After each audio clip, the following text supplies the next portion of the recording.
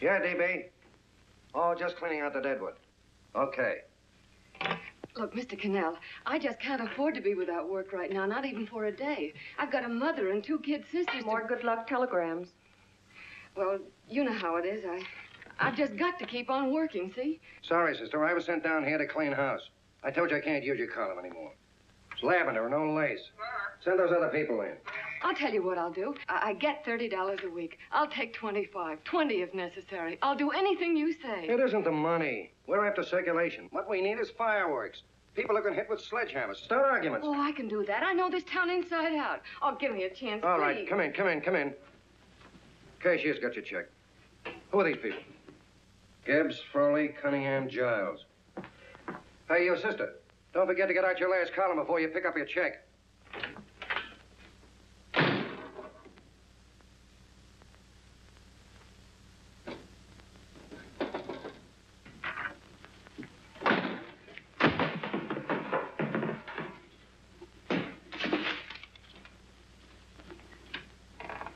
You're a couple of sticks shy in your column, man. Big rich slob like D.B. Norton buys a paper and 40 heads are chopped off. Did you get it, too? Yeah. You too? Oh, Joe. Oh, I'm sorry, darling. Why don't we tear the building down? Before you do, Ann, perhaps you'd better finish this column. Yeah, lavender and old lace. Wait, Joe. Wait. Wants fireworks, huh? Okay.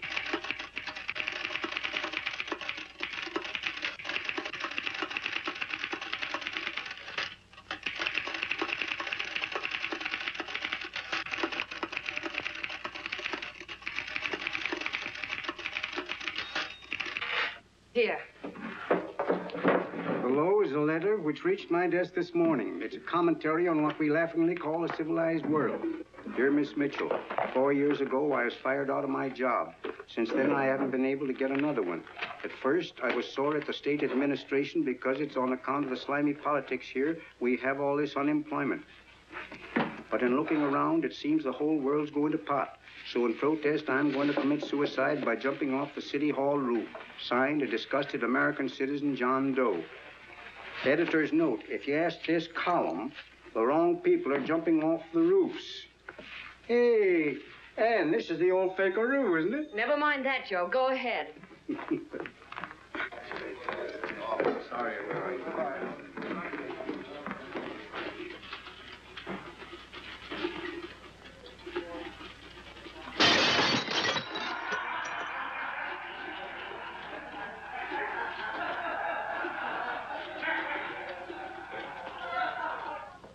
And it's because of the slimy politics that we have all this unemployment here.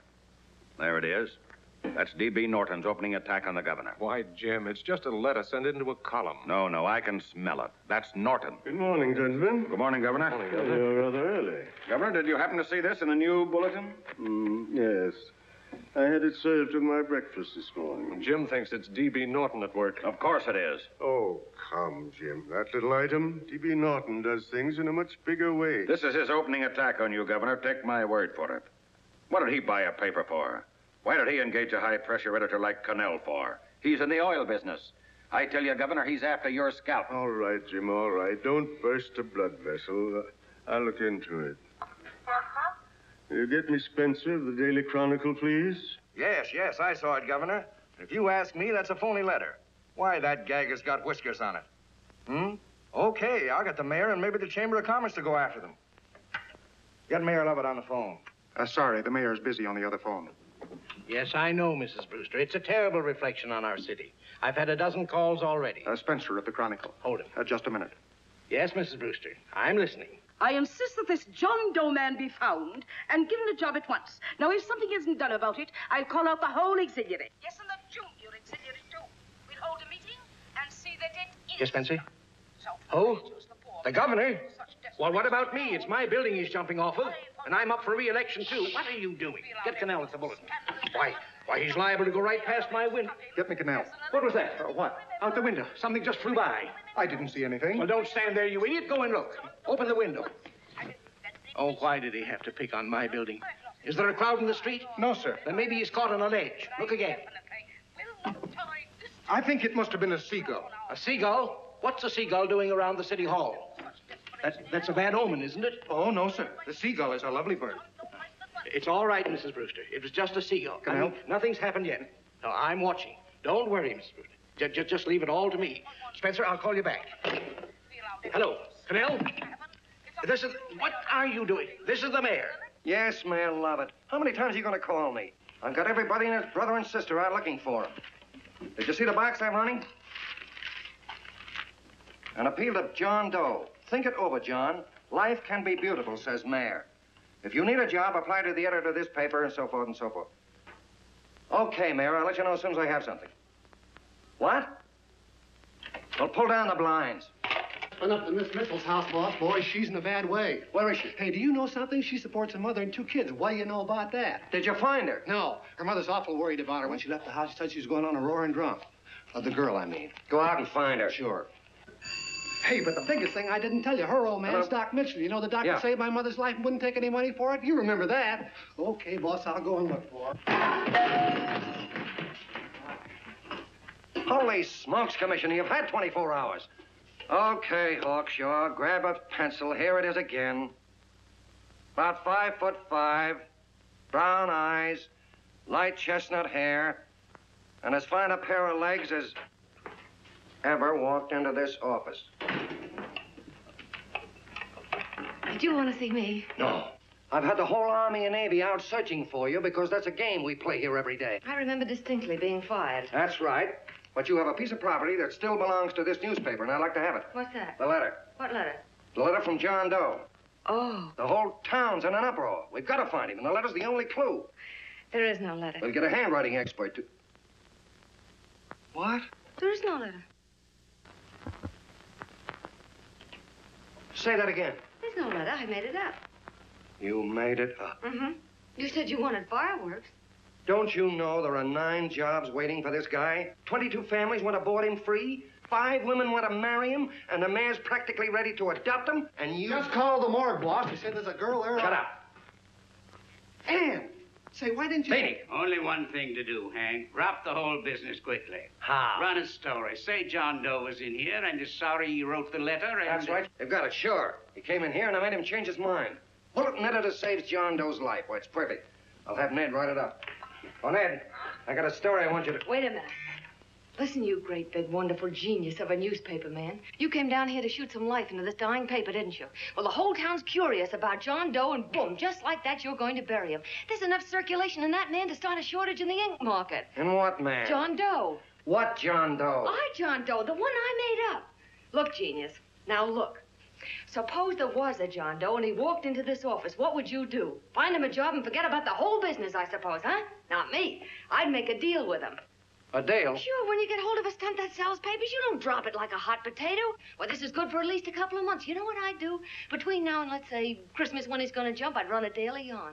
Starting with his boyhood, his schooling, his first job. A wide-eyed youngster facing a chaotic world. The problem of the average man, of all the John Does in the world. Now, then comes the drama. He meets discouragement. He finds the world his feet of clay. His ideals crumble. So what does he do? He decides to commit suicide and protest against the state of civilization. He thinks of the river, but no. No, he has a better idea. The city hall. Why? Because he wants to attract attention. He wants to get a few things off his chest, and that's the only way he can get himself heard. So? So he writes me a letter, and I dig him up. He pours out his soul to me. And from now on, we quote, I protest by John Doe. He protests against all the evils in the world. The greed, the lust, the hate, the fear. All of man's inhumanity to man. Arguments will start. Should he commit suicide or should he not? People will write in pleading with him. But no, sir, John Doe will remain adamant. On Christmas Eve, hot or cold, he goes. See? Very pretty. Very pretty indeed, Miss Mitchell. But would you mind telling me who goes on Christmas Eve? John Doe. What John Doe? The one we hire for the job, you lunkhead. Wait a minute. Let me get this through this lame brain of mine. Are you suggesting we go out and hire someone to say he's going to commit suicide on Christmas Eve? Is that it? Well, you're catching on. Who, for instance? Anybody. Beanie'll do. Why, sure. Who, me? Jump off a... Oh, no, any time at Christmas. I'm superstitious.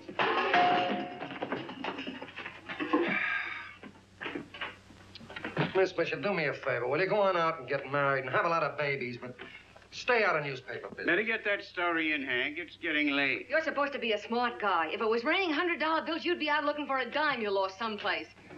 Holy smokes, wasting my time listening to this mad woman. Look, Chief, look at the Chronicle. It's running on John Doe. They say it's a fake. Why, they're no good to... John Doe story, amateur journalism. It's palpably phony. It's a wonder anyone is taking it serious. What do you think of those guys? That's fine. That's fine. Now fall right into their laps. Go ahead. Say John Doe walked in and called the whole thing off. You know what that's going to sound like on top of this. That's all, Ned. Thank you. All right. Amateur journalism, huh? Why, that bunch of sophomores, I can teach them more about... Hey, boss, get a load of this. What? Look. What do they want? They all say they wrote the John Doe letter. Oh, they all wrote the letter. Tell them all to wait. Look, Mr. Connell, one of those men is your John Doe. They're desperate and will do anything for a cup of coffee. Pick one out and you can make the Chronicle eat their words. I'm beginning to like this. If you ask me, Hank, you're playing around with dynamite. No. The gal's right. We can't let the Chronicle get the laugh on us.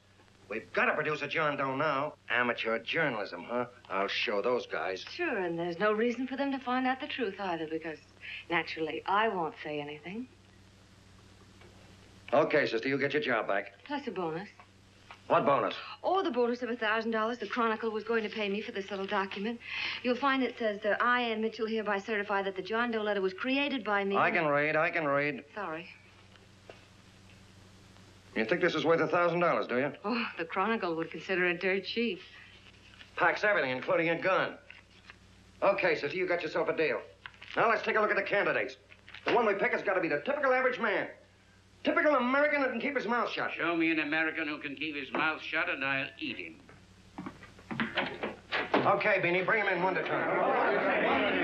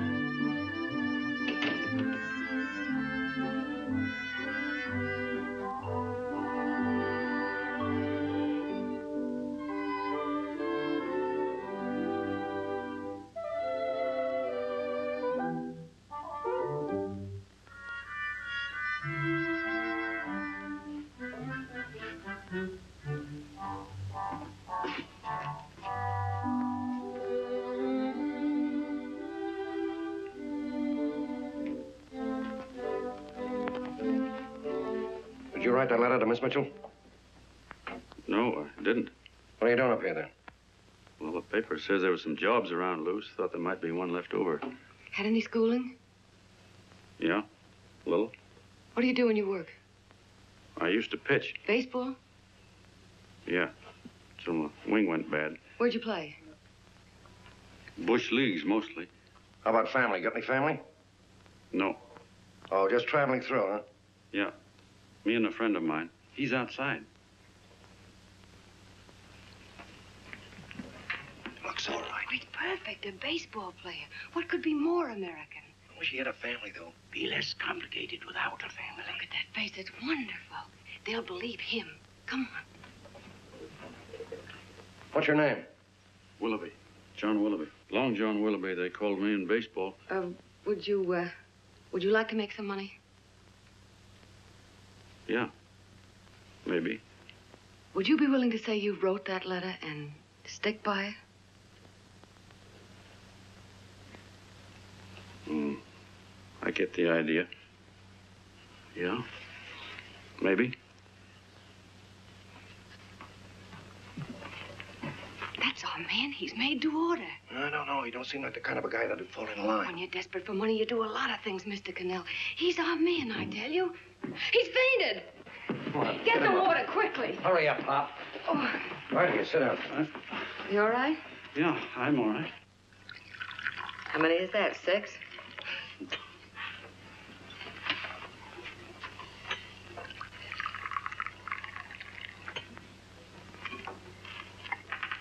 Pretty hungry, weren't you? Hey, all this John Doe business is batty, if you ask me. Well, nobody asked you. Trying to improve the world by jumping off buildings.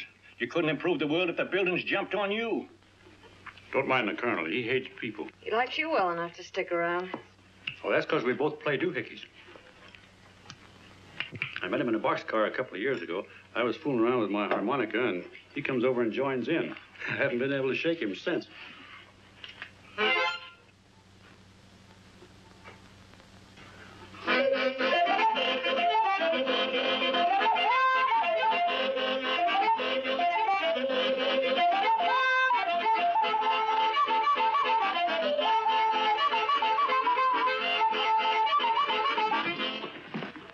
Here he is. No, you can't take pictures of him like that, eating a sandwich and with a beard. But he's going to jump off a building. Yes, but not because he's out of a job. That's not news. This man's going to jump as a matter of principle. Well, maybe you're right. We'll clean him up and put him in a hotel room under bodyguards. We'll make a mystery out of him. Did you speak to Mr. Norton? Thinks it's terrific. Says for us to go the limit. Wants us to build a bonfire under every big shot in the state. Oh, swell. Is that the contract? Yeah. What's he doing here? Friend of his. They play duets together. Duets? But can we trust him? Oh. I trust him. Oh, you trusted me. Well, that's fine. I suppose he trusts you, too. Oh, stop worrying. He's all right. Okay, but we don't want more than a couple of hundred people in on this thing. Now, the first thing I want is an exact copy of the John Doe letter in your own handwriting. I've got it already. Here. No, that's fine. Now, I want you to sign this agreement. It gives us an exclusive story under your name, day by day, from now until Christmas. On December 26th, you get one railroad ticket out of town. And the Bulletin agrees to pay to have your arm fixed. That's what you want, isn't it? Yeah, but it's got to be by Bonesetter Brown. Okay, Bonesetter Brown goes. Here, sign it. Meanwhile, here's $50 of spending money. That's fine. Beanie? Yes, boss. Take charge of him. Get him a suite at the Imperial and hire some bodyguards. Yeah, and some new clothes, Beanie. Think we better have him deloused? Yeah. Both of them? Yes, both of them, but don't let them out of your sight. Hey, Beanie, gray suit, huh? Yeah. Okay, fellas.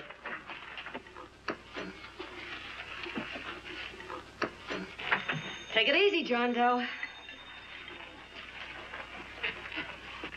And you start pounding that typewriter. Oh, boy, this is terrific. No responsibilities on our part, just statements from John Doe, and we can blast our heads off. Before you pop too many buttons, don't forget to make out that check for 1,000.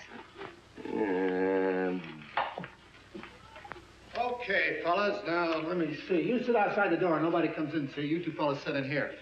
Hey, pretty nifty, huh? You ain't gonna get me to stay here. Sure you are. No, sir. That spot under the bridge where we slept last night's good enough for me. Say, what'll I do with this baggage? Well, stick him in the bedroom. Give me mine. I ain't staying. You know, we were headed for the Columbia River country before all this John Doe business came up. You remember that, don't you? Sure, I remember. Say, your ears popped coming up in the elevator. Mine did. All along, John. I tell you, it's no good. You're gonna get used to a lot of stuff that's gonna wreck you. Why, that $50 in your pocket's beginning to show up on you already. And don't pull that on me, neither. Stop worrying, Colonel. I'm going to get my arm fixed out of this. Hey, here's some cigars the boss sent us. Have one. Hey, Help cigars. yourself. No.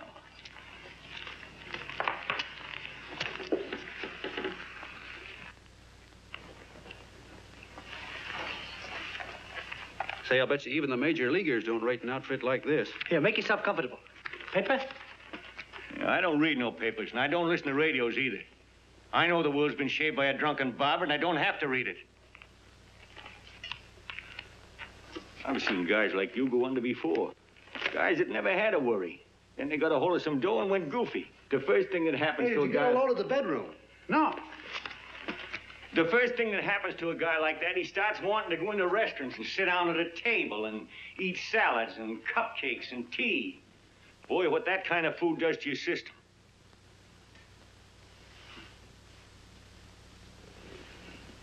The next thing the dope wants is a room. Yes, sir, a room with steam heat and curtains and rugs. And before you know it, he's all softened up and he can't sleep unless he has a bed. Hey, stop worrying, Colonel. $50 ain't gonna ruin me. I've seen plenty of fellas start out with $50 and wind up with a bank account. Hey, what's the matter with the bank account anyway? And let me tell you, Long John, when you become a guy with a bank account, they got you. Yes, sir, they got you. Who's got him? The helots. Who? Hey, there's the City Hall tower I was supposed to jump off of. It's even higher than this. Who's got him? The helots. Woo! Hey, wait a minute. You're not supposed to jump till Christmas Eve. Do you want to get me in a jam? If it's going to get you in the jam, we'll do you a favor. I won't jump. And when they got you, you got no more chance than a road rabbit. Hey, who'd you say was going to get him? Say, is this one of those places where you ring if you want something? Yeah, just use the phone. Boy, I've always wanted to do this. Hey, Doc, look. Look, Doc. Give me that again, will you? Who's going to get him? The helots. Who are they? Listen, Sucky, you ever been broke? Sure, mostly often. All right. You're walking along. Not a nickel in your jeans. You're free as the wind. Nobody bothers you. Hundreds of people pass you by in every line of business. Shoes, hats, automobiles, radios, furniture, everything. And they're all nice, lovable people. And they let you alone. Well, is that right? Then you get a hold of some dough, and what happens? All those nice, sweet, lovable people become helots. A lot of heels. They begin creeping up on you, trying to sell you something. They get long claws, and they get a stranglehold on you. And you squirm, and you duck, and you holler, and you try to push them away, but you haven't got a chance. They got you. First thing you know, you own things. A car, for instance.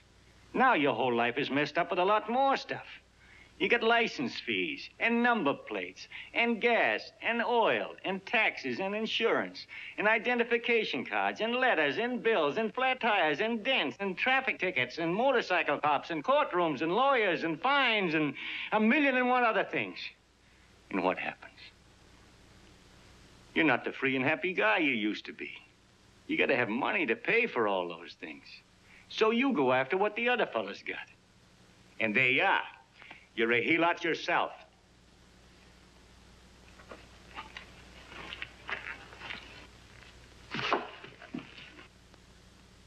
You win, Colonel. Here, take the 50. Go out and get rid of it. You bet I will, just as fast as I can. I'm going to get some canned goods, a fishing rod, and the rest I'm going to give away. Give away? Hey, get me a pitcher's glove. I got to get some practice. Say, he's giving it away. I'm going to get me some of that. Hey, come back here, you helot. Or you send up 5 hamburgers with all the trimmings, 5 chocolate ice cream sodas, and 5 pieces of apple pie. No, apple with cheese. Yeah, thanks.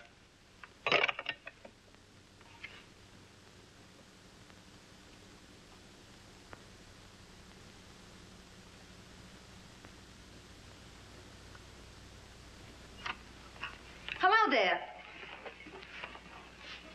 Well, well. If it isn't the man about town. All set, Miss Anne. Oh, yes. Let's go. Let's see, we want some action in these pictures. Action? Mm-hmm. That's good. No. This man's going to jump off a roof. Oh. Here, wait a minute. Let me comb your hair. Sit down. Yeah, that's better.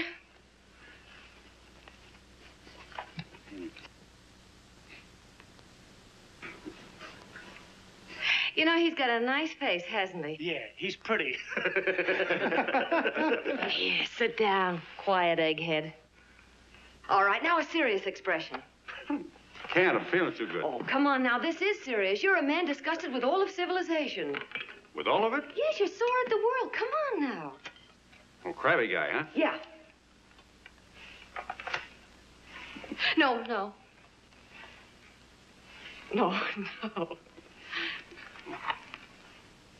No, look. You don't have to smell the world. Well, all those guys in the Never picture mind those guys. All right, stand up. Now, let's see what you look like when you protest. Against what? Against anything. Just protest. You got me. Oh, look, I'm the umpire, and you just cut the heart of the plate with your fast one, and I called it a ball. What would you do? Oh, you did, huh? Yeah. Why can't you call him right, you boneheaded... Grab it, Eddie, grab it!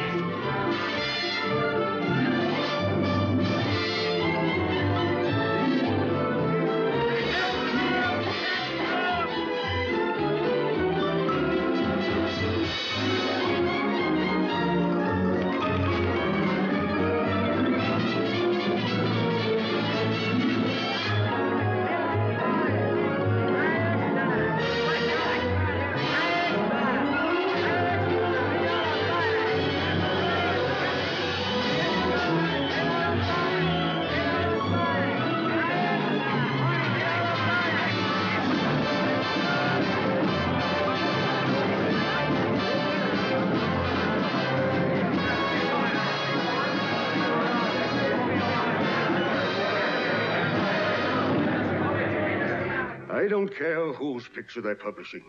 I still say that this John Doe person is a myth, and you can quote me on that. And I'm going to insist on his being produced for questioning. You know as well as I do that this whole thing is being engineered by a vicious man with a vicious purpose, Mr. D.B. Norton.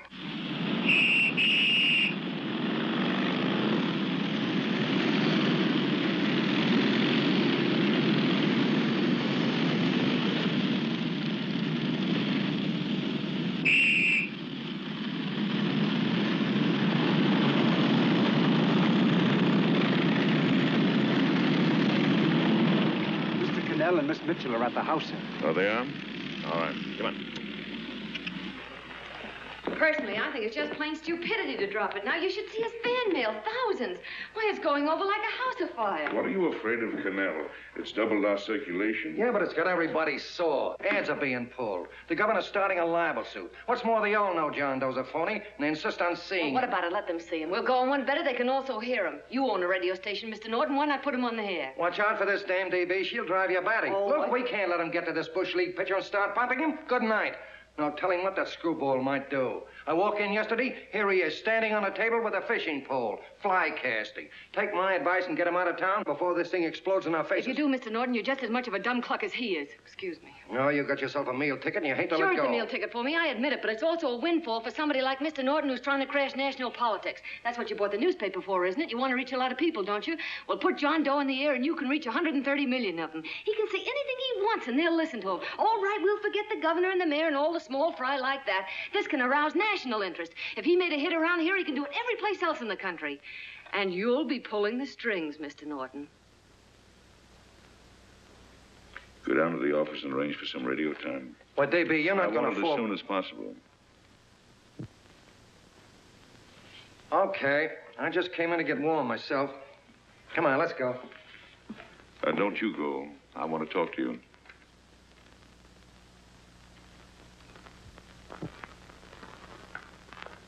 Sit down.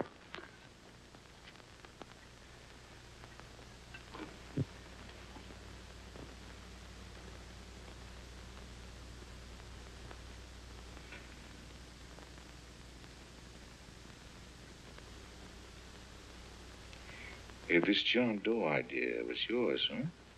Yes, sir.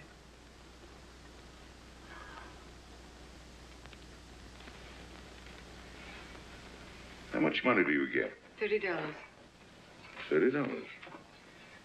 Well, what are you after? I mean, what do you want? A journalistic career? Money. Money? Well, I'm glad to hear somebody admit it. Do you suppose you could write a radio speech that would put that fellow over? Oh, I'm sure I can. Do it, and I'll give you $100 a week. $100? That's only the beginning. You play your cards right, and you'll never have to worry about money again. Oh, I knew it. Hello. Hello. Whenever there's a pretty woman around. This is my nephew, Ted Sheldon, Miss Mitchell. How do you do? How do you do? All right, Casanova, I'll give you a break. See that Miss Mitchell gets a car to take her home. Always reading my mind, aren't you? Thank you very much for everything. And Miss Mitchell, I think from now on you'd better work directly with me. Yes, sir.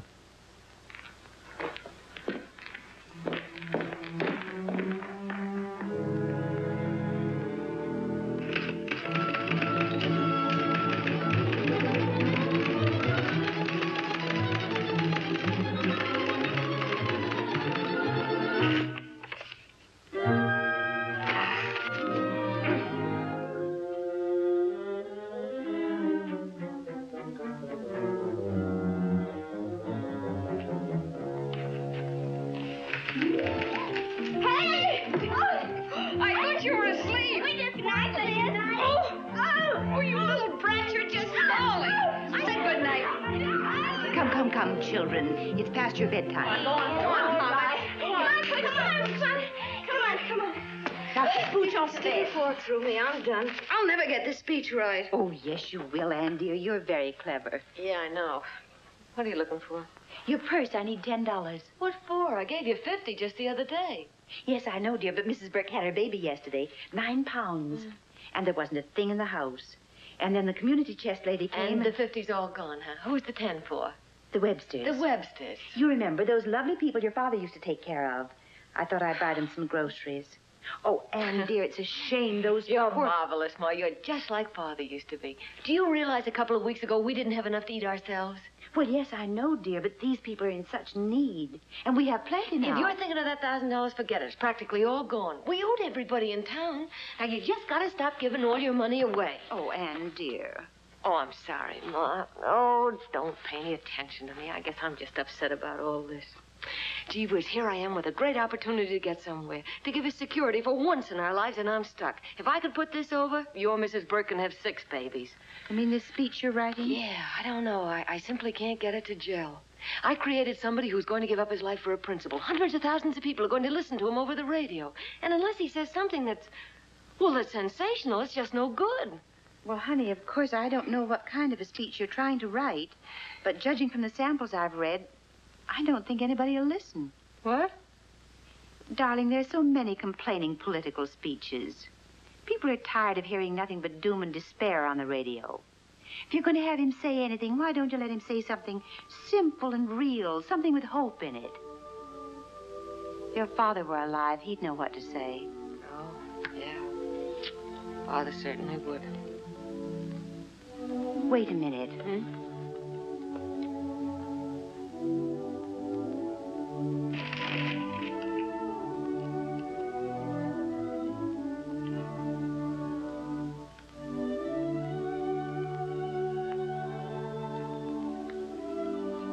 That's your father's diary, Anne.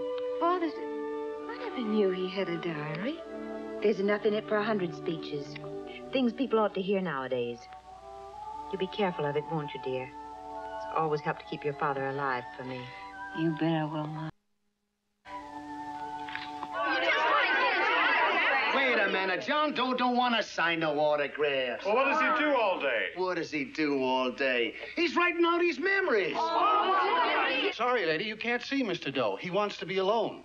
No, he just sits around all day and commutes with himself.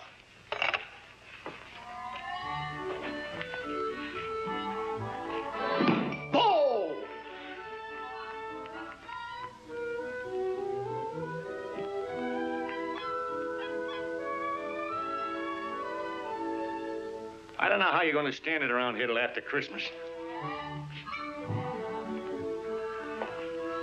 I'll bet you ain't heard a train whistle in 2 weeks.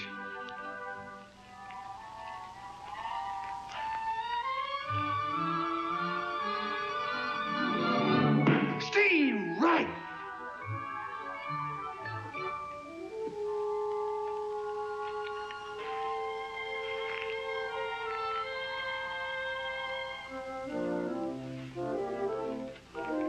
I know why you're hanging around.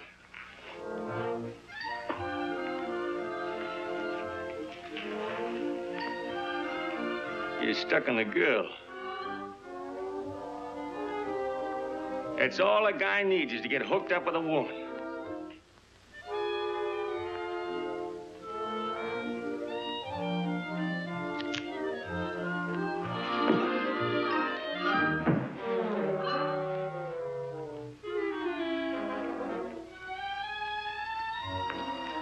What was that, a single? First baseman dropped the ball. Butterfingers. Tough luck, pal.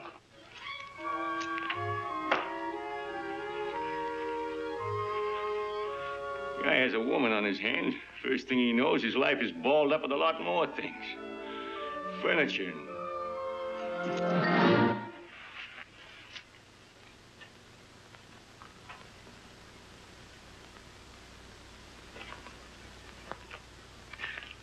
Did you get him? You're out. Swell. What's this, the end of the 8th? 9th.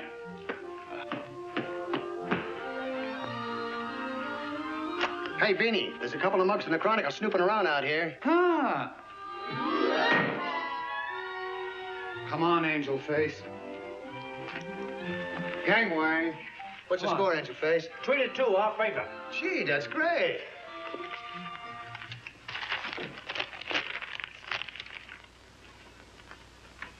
Hey, you got swell form there. Must have been a pretty good pitcher. Pretty good. Say, I was just about ready for the major leagues when I chipped a bone in my elbow. I got it pitching a 19-inning game. 19? Yeah. There was a major league scout there watching me, too. And he came down after a game of the contract. You know what? I couldn't lift my arm to sign it. I'll be okay, though, as soon as I get it fixed up. It's too bad. What do you mean, too bad? Huh? Oh, that you'll never be able to play again. What are you talking about? I just told you I was going to get... Well, you know how they are in baseball if a guy's mixed up in a racket. Racket? What do you mean? Well, I was just thinking about this John Doe business. Why, as soon as it comes out it's all a fake, you'll be washed up in baseball, won't you? Yeah. Pretty doggone. I never thought about that.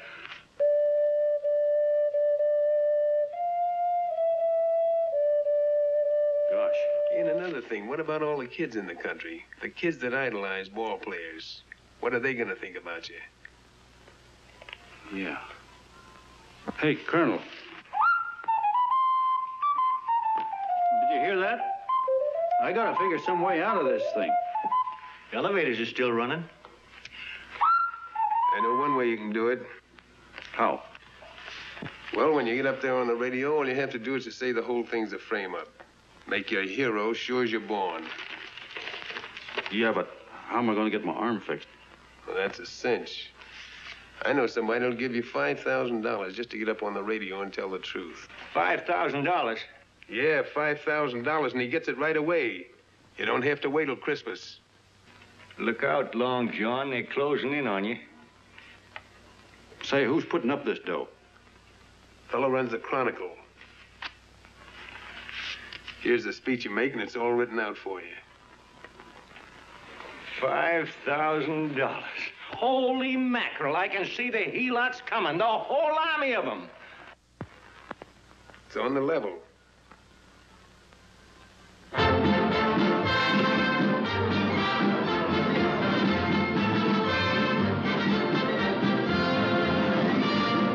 No, I'm sorry. Tickets for the broadcast are all gone. Phone the bulletin. Sorry, no more tickets left.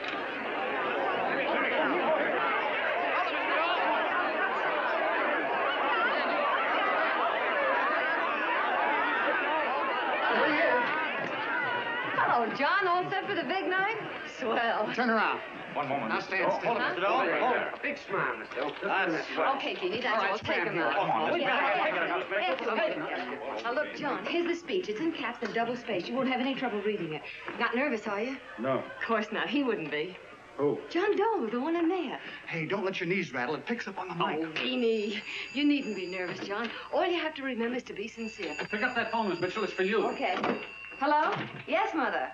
Oh, thank you, darling. Oh, there he is, the poor dear man. Oh, good luck to you, Mr. Doe. We want you to know that we're all for you. The girls all decided that you're not to jump off any roof at all. Even if we have to we'll stop it. You got the speech I gave you?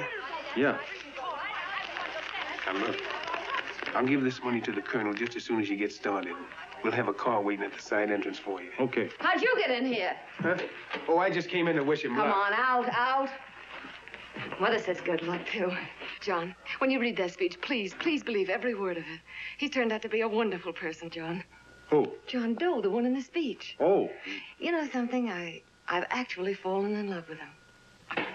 All right, there he is, sister. Now, come on, plenty of both. What's the idea? No, that's too much. That's not so much. Come on, that's it. Oh, this is no time for cheap publicity, Mr. Connell. Listen, if that guy lays an egg, I want to get something out of it. I'm getting a Jane Doe ready. Oh, come on. Here, Will you, fellas? here, Give me a all right, chance. that's I enough. have to raise just one more. Well, that's fine, honey. You go ahead. After you've been to. You honey. Go ahead. How you doing? Oh. All right, Benny, bring him in. Holy smoke, a half a helot. There you are, boss, just like you ordered. Symbols of little people. Okay, get him up. All right, young fella. This is ridiculous, Mr. Connell. Come on, give me a chance. The man's on the air. Come on, shot. Oh, fellas, I told you could have all the pictures you want after. No, come on, ask. You can have a... Come on, that's right. Afterwards, you can get all the pictures you want. Thank you very much. Come on, will you? Afterwards, that's right. Come on, Snooks, you've got to bail out. Okay, goodbye, Mr. Doe. Beanie. All right. Better get ready. 1 minute to go. Wow, hey, 1 minute to go. The score is nothing to nothing. Now, please, John, you won't let me down, will you? Will you? Of course you won't. If you'll just think of yourself as the real John Doe. Listen, everything in that speech are things a certain man believed in. He was my father, John. And when he talked, people listened. And they listened to you, too. Funny. You know what my mother said the other night? She said to look into your eyes, that I'd see Father there. Hey, what do you say? Okay, we're coming. Come on. Now, listen, John, you're a pitcher. Now get in there and pitch. Good luck. Give him room, let him through. Come on.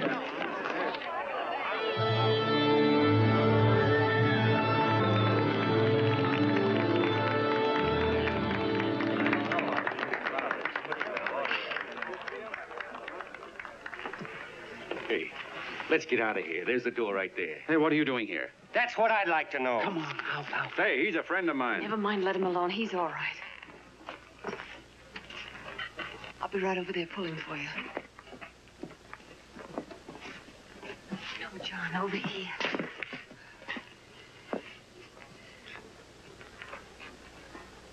Stand by.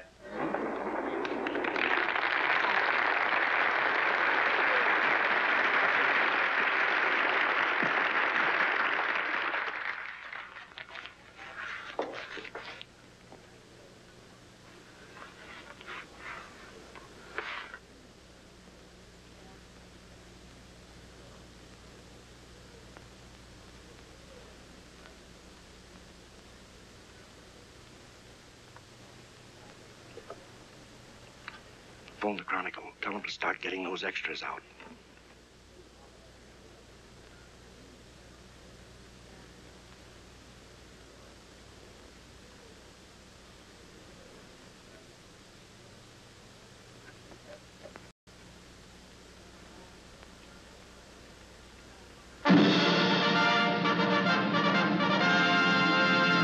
And good evening, ladies and gentlemen. This is Kenneth Fry speaking for the New Bulletin. Tonight we give you something entirely new and different. Standing beside me is the young man who has declared publicly that on Christmas Eve he intends to commit suicide, giving as his reason, quote, "I protest against the state of civilization," end quote. Ladies and gentlemen, the New Bulletin takes pleasure in presenting the man who is fast becoming the most talked of person in the whole country, John Doe.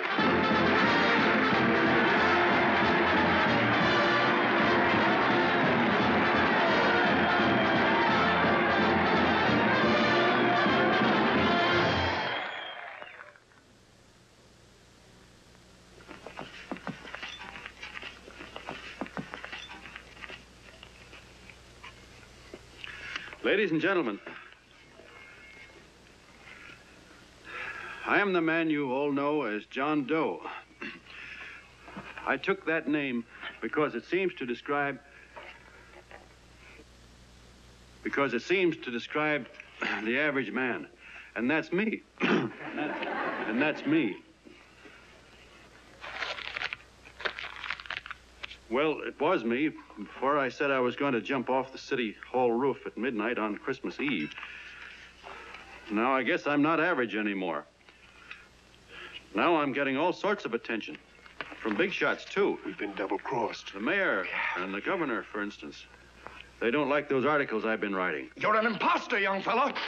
That's a pack of lies you're telling. Who wrote that speech for you?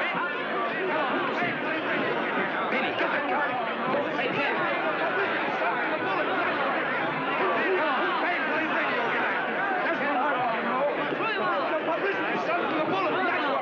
Spencer. Ladies and gentlemen, the disturbance you just heard was caused by someone in the audience who tried to heckle Mr. Doe. The speech will continue.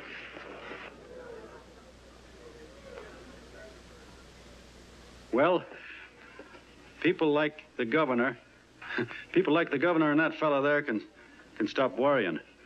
I'm not going to talk about them.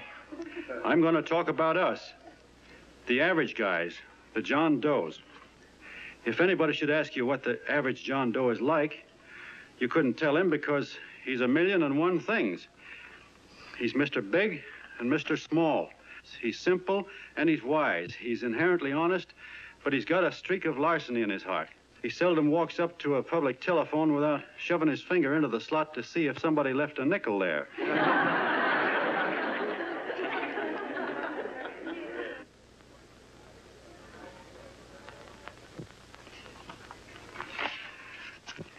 He's the man the ads are written for. He's the feller everybody sells things to. He's Joe Dokes, the world's greatest stooge and the world's greatest strength.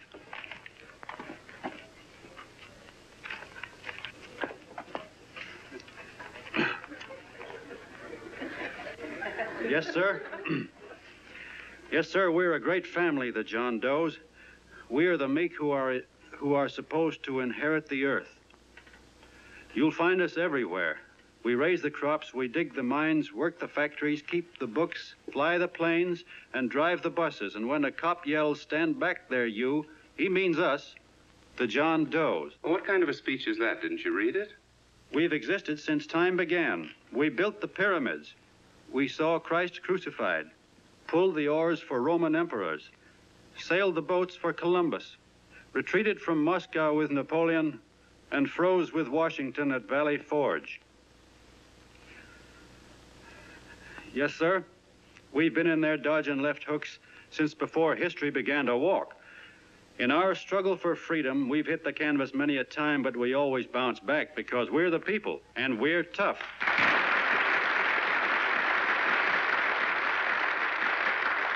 They've started a lot of talk about free people going soft, that we can't take it. That's a lot of hooey. A free people can beat the world at anything, from war to tiddlywinks, if we all pull in the same direction.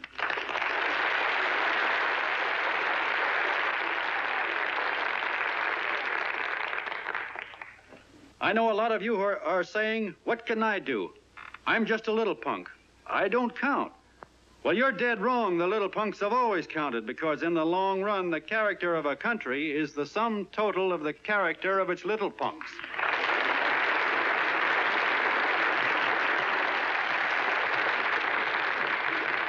But we've all got to get in there and pitch. We can't win the old ball game unless we have teamwork. And that's where every John Doe comes in. It's up to him to get together with his teammate. And your teammate, my friends, is the guy next door to you. Your neighbor. He's a terribly important guy, that guy next door. You're going to need him, and he's going to need you, so look him up. If he's sick, call on him. If he's hungry, feed him. If he's out of a job, find him one. To most of you, your neighbor is a stranger, a guy with a barking dog and a high fence around him. Now, you can't be a stranger to any guy that's on your own team. So tear down the fence that separates you. Tear down the fence, and you'll tear down a lot of hates and prejudices. Tear down all the fences in the country, and you'll really have teamwork.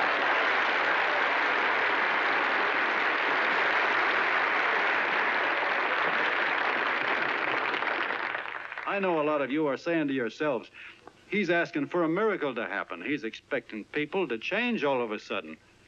Well, you're wrong. It's no miracle. It's no miracle because I see it happen once every year. And so do you. At Christmas time. There's something swell about the spirit of Christmas, to see what it does to people, all kinds of people. Now, why can't that spirit, that same warm Christmas spirit, last the whole year round?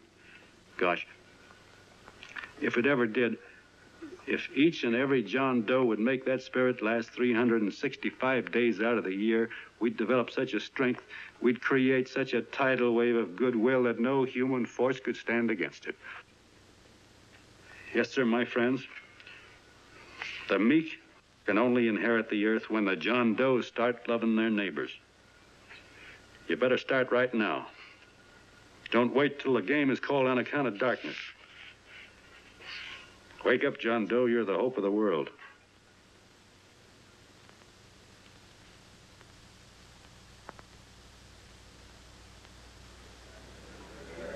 John, you were wonderful.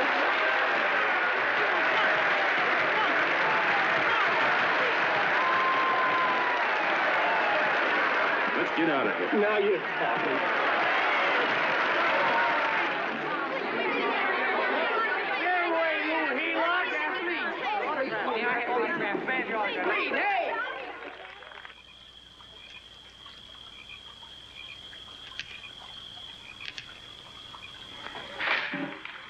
I knew you'd wake up sooner or later. Boy, am I glad we got out of that mess. I had the $5,000 sewed up. Could have been on my way to old Doc Brown.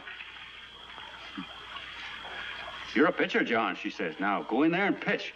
What a sucker. Yeah, she's a heel-out just like the rest of us. Lucky you got away from her. What was I doing up there making a speech anyway? Me, huh? Geez, the more I think about it, the more I could... Tear down all the fences. Why, if you tore one picket off of your neighbor's fence, he'd sue you. $5,000 had it right in my hand. What do you mean he ran away? Well, go after him, find him. That man is terrific.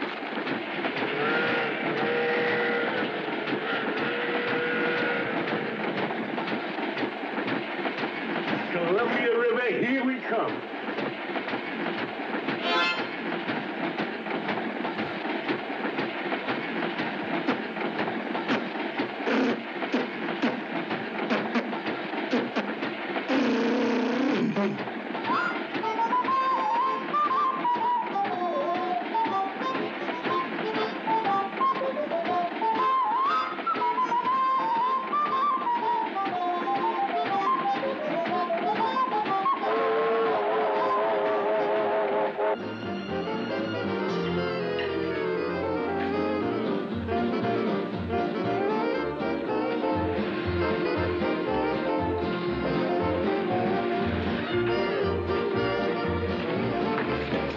Jitterbugs. Yes. Say, how much money we got left? 4 bits. Better make it donuts, huh? Yeah.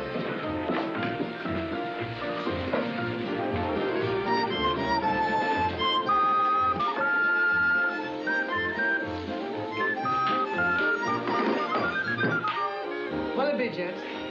Have you got a couple of steaks about that big and about that thick? Yeah, with hash brown potatoes and tomatoes and apple pie and ice cream and coffee. And donuts, I know. Hey, Ma, Seekers, a pair. Fingers a pair coming up. Glad he took the tea out of that.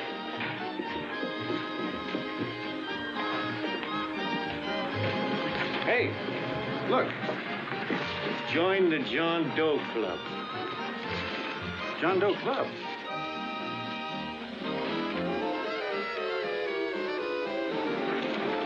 Uh-oh. You John Doe? Who?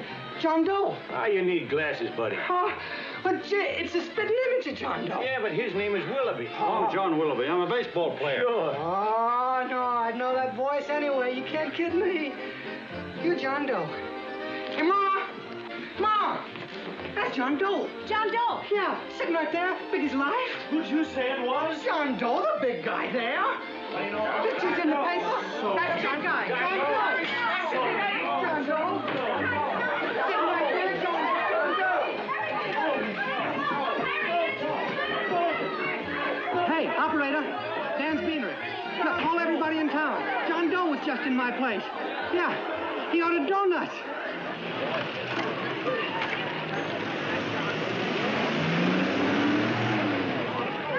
John Doe. I see John Doe. Come on. I know you all. You're all neighbors to see John Doe. We're all neighbors. But my office is packed like a sardine box. What does John Doe look like, Mr. Mayor? Oh, he's one of those great big outdoor type men. No, you can't see him. You didn't vote for me the last time. Shame on you. What are you doing there? Get off my front porch anyhow. Mr. Norton come yet? Oh, well, I wonder where he's at. What's keeping him? He should have been here 15 minutes ago. Oh, there he comes now. Now, everybody on your dignity. Don't do anything to disgrace us. A little town, but we got to show off. Better let me talk to him. All right, but present it to him as a great cause for the common man. Ah, here he comes. Now, give him room down there. Give him room, folks. Come on now. Come on. Here he comes. Here he comes. Here's Mr. Norton. How do you do, Mr. Norton? I'm Mayor Hawkins. Here's Mr. Norton. Let me go, you darn fool. I'm the mayor. Mr. Norton.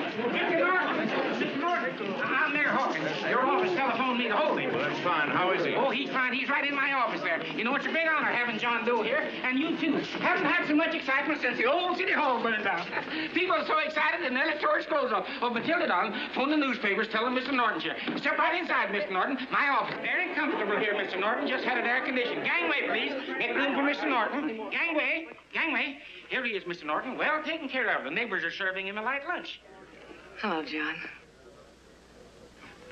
Well, Mr. Mayor, if you don't mind, we'd like to talk to him alone. Why, certainly, certainly. All right, everybody. Clear out. But you... Everybody, quickly now. Come on. Come on. Come on. That's All right. Don't argue with me here. Wait till we get home. Don't you push me around like that. Even though I'm your wife, you can't push me around. Look, Mr. Norton, I think you got a lot of nerve having those people hold us here. There's nobody holding you here, Mr. Doe. It's only natural that There's nobody holding us here. Let's get going. Incidentally, my name isn't Doe. It's Willoughby. Look, John, something terribly important's happened. They're forming John Doe clubs. We know of 8 already, and they say that there's John Doe clubs? What for? To carry out the principles you talked about in your radio speech. I don't care what they're forming. I'm on my way, and I don't like the idea of being stopped either. Oh, but you don't know how big this thing is. You should see the thousands of telegrams we've received and what they're saying about you. Look, it started as a circulation stunt, didn't it? Well, you got your circulation. Now, why don't you let me alone? Oh, it started as a circulation stunt, but it isn't anymore. Mr. Norton wants to get back of it and sponsor John Doe clubs all over the country. He wants to send you on a lecture tour. Me? Uh-huh. Well, certainly. With your ability to influence people, it might grow into a glorious movement. Say, let's get something straight here. I don't want any part of this thing. If you got an idea I'm going around lecturing the people, why, you're crazy. Baseball's my racket, and I'm sticking to it. Come on, Colonel, let's get out of here. John, Please. I just got rid of one crowd. But please, Mr. Mayor, tell him the John Doe Club wants to talk to him. Let them in, Mr. Mayor. Let them come in. Okay, folks, but remember your manners. No stampeding. Walk slow, like you do when you come to pay your taxes.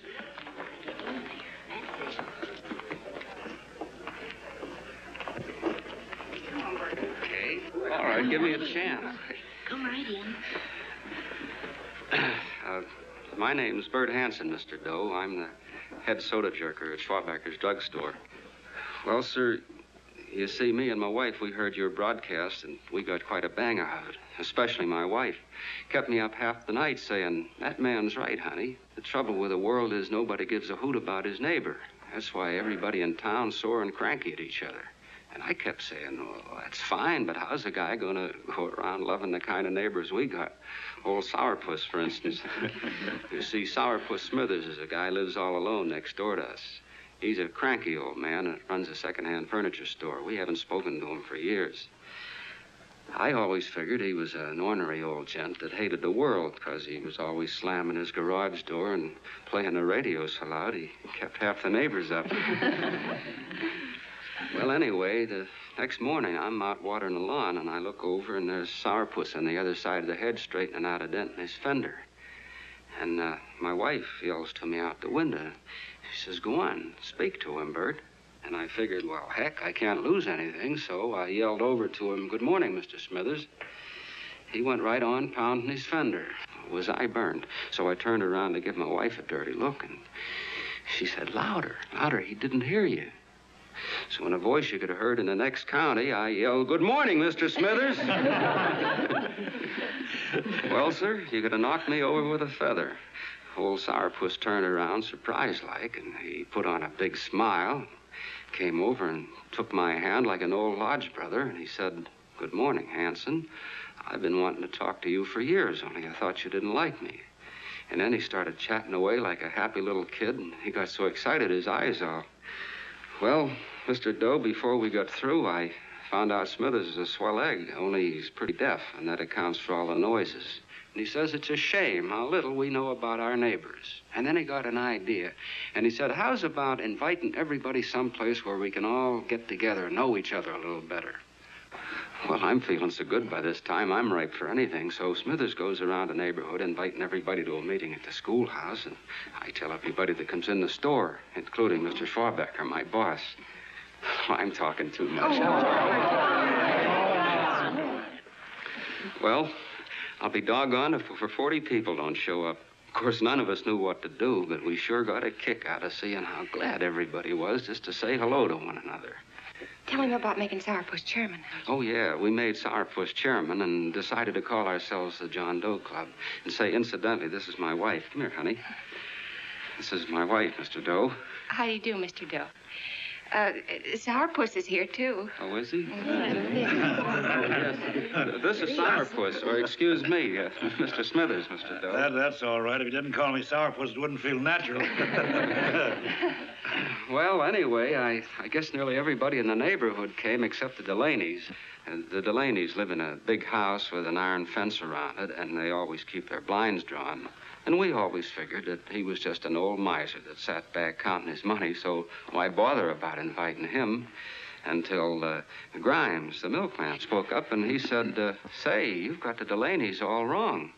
And then he tells us about how they canceled their milk last week.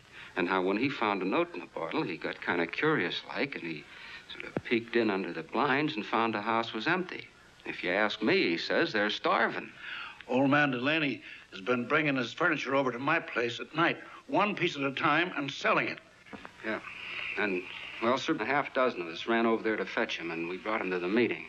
And what a reception they got. Why, everybody shook hands with him and made a fuss over them, and...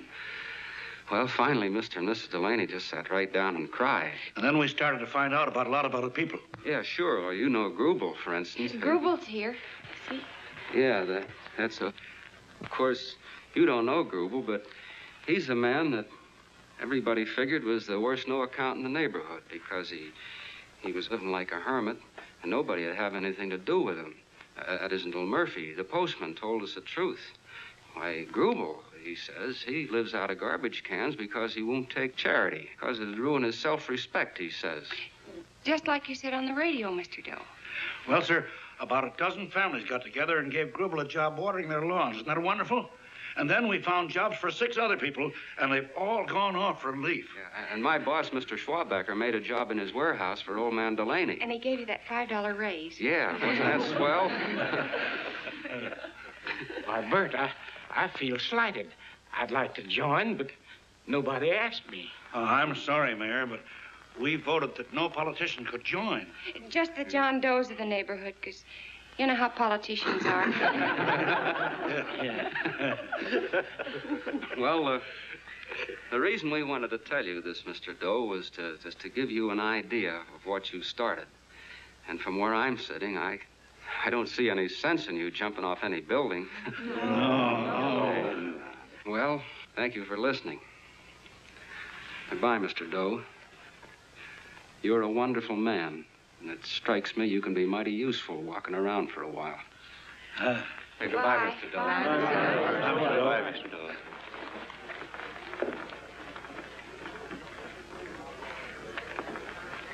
I'm Mrs. Delaney, Mr. Doe.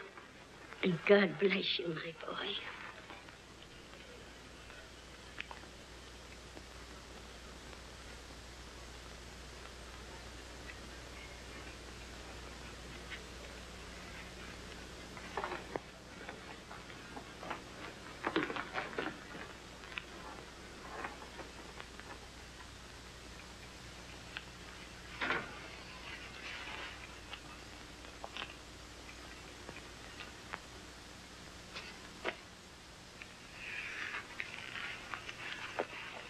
Gee whiz, I'm all mixed up. I don't get it. Look, all those swell people think I'm going to jump off a building or something. I never had any such idea. Gosh. The fellow'd have to be a mighty fine example himself to go around telling other people how to... Say, look, what happened the other night was on account of Miss Mitchell here. She wrote the stuff. Don't you see what a wonderful thing this can be? But we need you, John. You're hooked. I can see that right now. They got you. Well, I'm through. For 3 years, I've been trying to get you up to the Columbia River country. First, it was your glass arm. Then it was the radio. And now it's the John Doe clubs. Well, I ain't waiting another minute. Gangway, you helots. Hey, Colonel, wait a minute. Oh, please. Hey, Colonel! I want you personally to go along with John Doe and Miss Mitchell and handle the press and the radio. Me? Yes, I don't want to take any chances. And Johnson. Yes, Stevie? Your crew will do the mop-up job. They'll follow John Doe into every town, see that the clubs are properly organized and the charters issued. Right.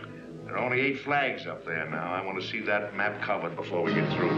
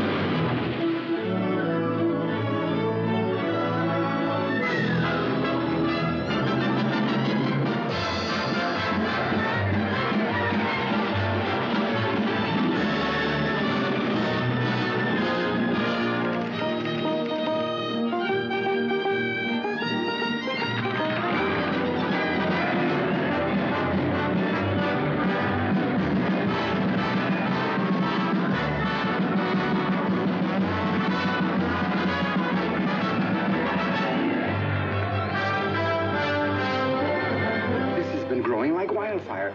If they made demands, I'd understand it. But the John Does ask for nothing. People are going off relief. If this keeps up, I'll be out of a job. As soon as it gets strong enough, we'll find out what John Doe wants. 30 every Thursday. 60 at 60. Who knows what? I'm sorry, boss. They just won't let anybody talk politics to them. It's crazy. We've got to get to them. They represent millions of voters.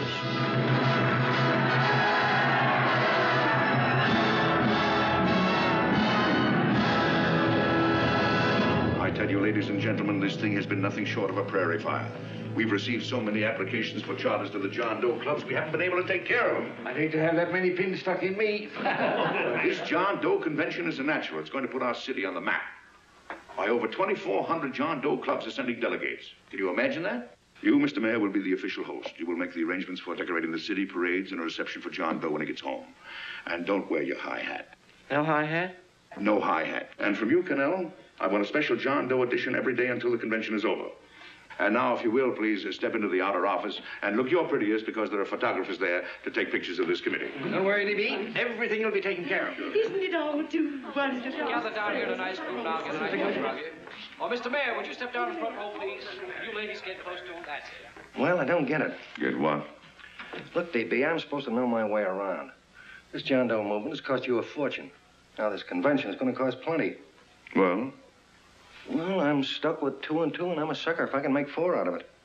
Where do you come in? I'll have the satisfaction of knowing that my money has been spent for a worthy cause. I see. I better stick to running the paper, huh? I think maybe you better had. Connell, I'd like to have the John Doe contract, all the receipts for the money we advanced him in the letter Miss Mitchell wrote, for which I gave her $1,000. Yes, sure. Well, we leave for the airport. Half an hour. Is that Johnny boy's room? Better hustle him up. He'll be ready on time. He's packing. Ah, good. Did you see his picture on the cover of Time? Yeah. I gotta give you credit, Annie girl. I've handled a good many big promotions in my time. Everything from a World's Fair to a Channel swimmer.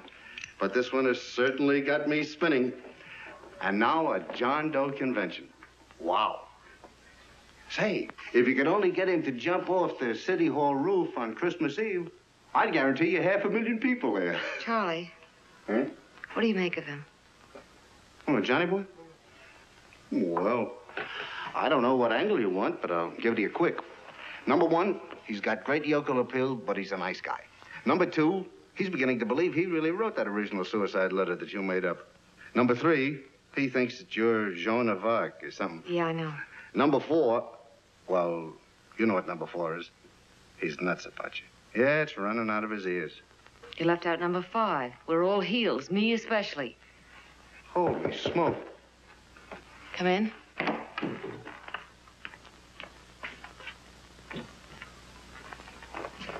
I'm all packed. Good. I'll go and get Beanie Boy. Okay, Charlie boy.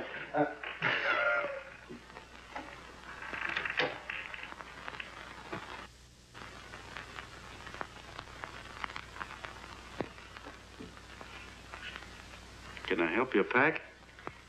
No, thank you.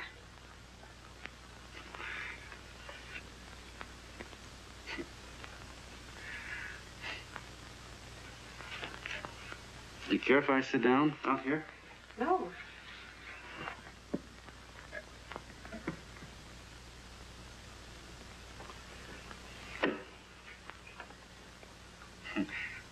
You know, I had a crazy dream last night.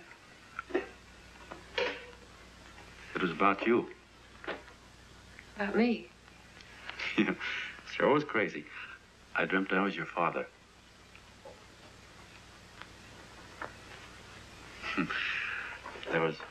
There was something I was trying to stop you from doing. So I got up out of bed and I walked right through the wall here, right straight into your room. You know how dreams are. And there you were in bed. But you're a little girl, you know, about 10. And very pretty, too. So I shook you. And the moment you opened your eyes, you hopped out of bed and started running like the devil in your nightgown. You ran right out the window there, and you ran out over the tops of buildings and roofs and everything for miles. And I was chasing you. And all the time you were running, you kept growing bigger and bigger and bigger, and pretty soon you were as big as you are now, you know, grown up. And all the time I kept asking myself, what am I chasing her for? And I didn't know. Isn't that a hot one? Well, anyway, you ran into some place, and then I ran in after you, and when I got there you were getting married. And the nightgown had changed into a beautiful wedding gown. You sure look pretty, too. And then I knew what it was I was trying to stop you from doing. Dreams are sure crazy, aren't they? Well, would you like to know who it was you were marrying? Oh, a tall, handsome Eubangi, I suppose. No, not that bad. It was that fellow that sends you flowers every day. Yeah, what's his name? Mr. Norton's nephew? Ed Sheldon. Yeah, that's the one. But here's the funniest part of it all. I was the fellow up there doing the marrying, you know, the justice of peace or something. You were? I thought you were chasing me. Well, yes, I was, but I was your father then, you see. But the real me, John Doe, or that is, Long John Willoughby, I was the fellow up there with the book. You know what I mean? I guess so. Then what happened? Well, I took you across my knee and I started spanking you. That is, I didn't do it. I mean, I did do it, but it wasn't me, you see. I was your father then. Well, I held you across my knee and I said, Annie, I won't allow you to marry a man that's just rich or that has his secretary send you flowers. The man you marry has got to swim rivers for you. He's got to climb high mountains for you. He's got to slay dragons for you. He's got to perform wonderful deeds for you. Yes, sir. And all the time, the guy up there, you know, with the book, me, just stood there nodding his head. And he said, go to it, Pop. Whack her one from me, because that's just the way I feel about it, too. So he said, come on down here and whack her yourself. So I came down on her, and I whacked you a good one, see? Then he whacked you, and I whacked you another one, and we both started whacking you like... Well, if you're through whacking her, come on, let's get going. Okay, fellas, right in here. You go out the side entrance. There's a bunch of autograph seekers out front. We'll be down with the bags in a minute. Come on, don't make a government project out of this. Hi, Benny. When's our plane take off again? Couple of minutes. How many people do you think we've talked to already, outside the radio, I mean? Oh, I don't know. About 300,000. 300,000. What makes them do it, Ann? What makes them come and listen and get up their John Doe clubs the way they do? I've been trying to figure it out. Look, John, what we're handing them are platitudes. Things they've heard 1,000,000 times. Love thy neighbor, clouds have silver linings, turn the other cheek. It's just a... Yeah, I heard them 1,000,000 times, too, but... there you are. Maybe they're like me, just beginning to get an idea what those things mean. You know, I never thought much about people before. They were always just somebody to fill up the bleachers. The only time I worried about them is when they didn't come in to see me pitch. You know, lately I've been watching them when I talk to them. I could see something in their faces. I could feel that they were hungry for something. You know what I mean? Maybe that's why they came. Maybe they're just lonely and wanted somebody to say hello to. I know how they feel. I've been lonely and hungry for something practically all my life.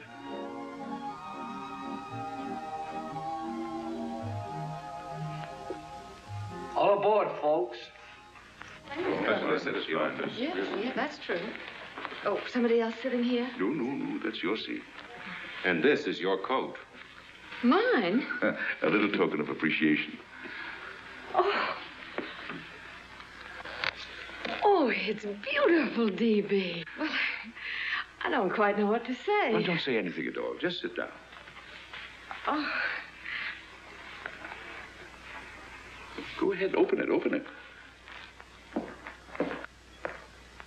Oh.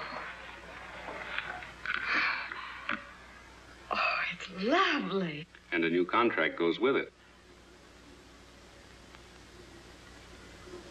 Well, come on, spring it. You've got something on your mind.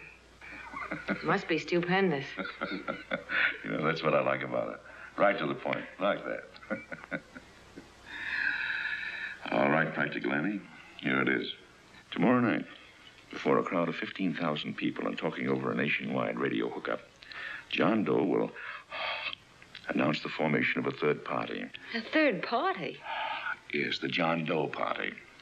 Devoted entirely to the interests of all the John Does all over the country, which practically means 90% of the voters.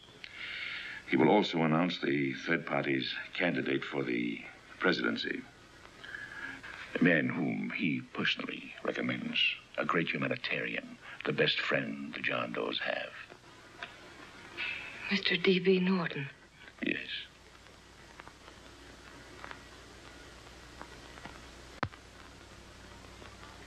Wow.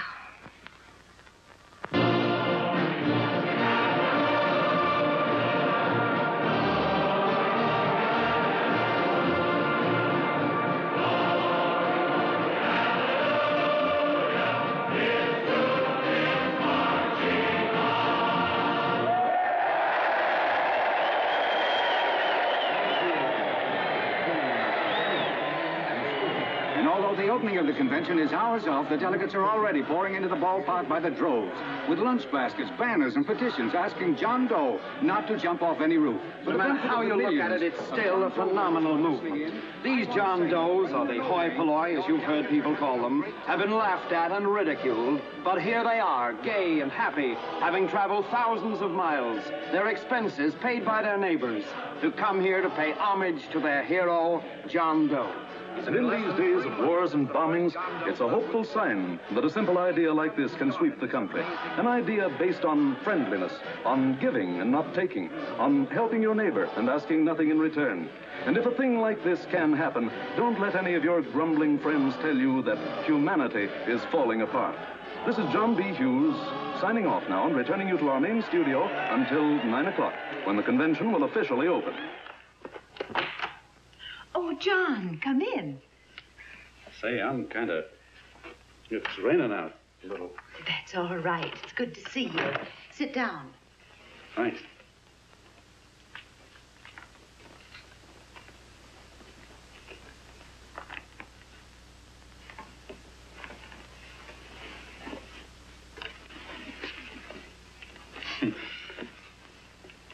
It's for Anne. Oh, how nice. Thank you very much. Flowers. I'm terribly sorry she isn't here. She isn't? No, she just left. I'm surprised you didn't run into her. She went over to Mr. Norton's house. Oh. Did you want to see her about something important? Yeah. Well, no, it'll wait. Say, he's a nice man, isn't he? Mr. Norton, I mean. He's done an awful lot for the...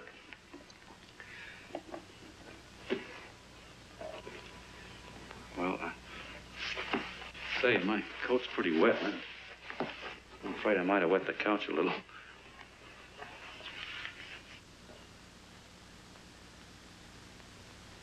Well, I guess I'll see her at the convention later. Yes, of course. I'll see that she gets the flowers. Thanks. Good night, Mrs. Mitchell. Good night, John.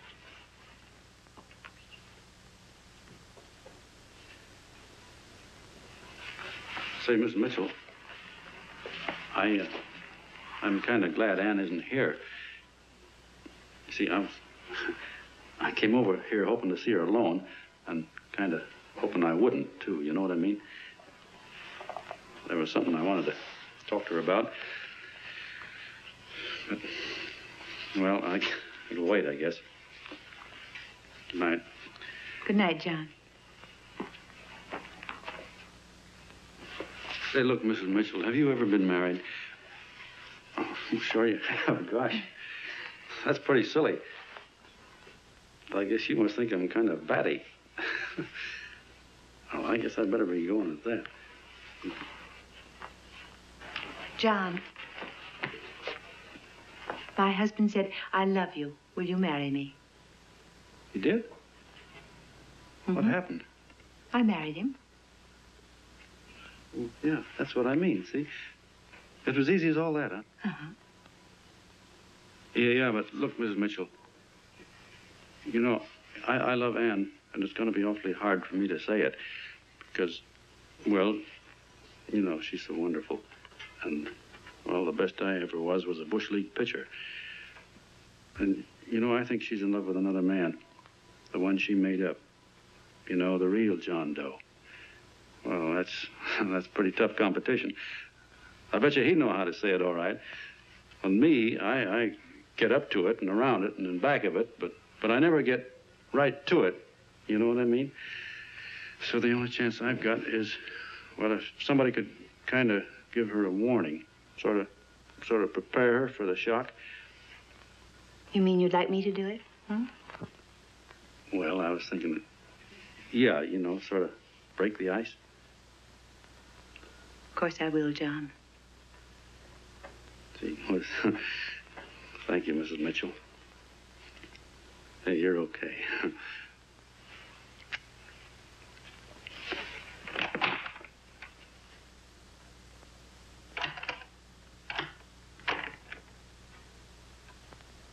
This John Doe meeting is going to be one of the biggest things that ever happened. Why, they're coming from all over. Trains, boxcars, wagons. Look out! Hello, bodyguards. Hey, had your dinner yet? Well, Jeff? Oh, that's all right. Well, look, no, go ahead and have your dinner. Wait a minute, John.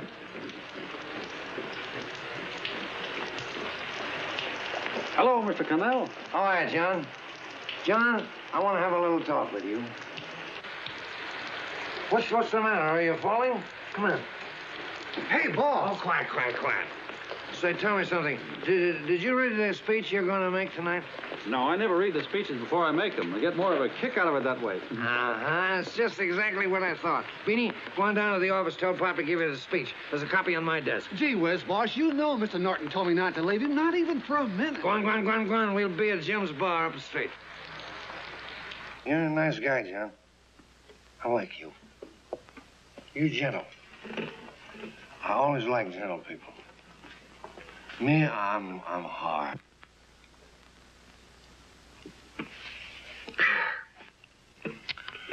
Yep, I'm hard. But you want to know something? I've got a weakness. Never guessed that, would you? Well, I have. Want to know what it is? Star-Spangled Banner. Screw you, huh? Well, maybe it is, but play the Star-Spangled Banner. I'm a sucker for it. Always gets me right here. Know what I mean? Yeah, it gets me right back here. Oh, back there, huh? Well, every man to his own taste. You weren't old enough. You weren't old enough for the World War, were you, Jim? No, of course not. Oh, you must have been just kidding. I was just ripe and raring to go. You know what my old man did when I joined up? He joined up, too. Got to be a sergeant. And here's a kick for you. We were in the same outfit. Funny, huh? Hmm?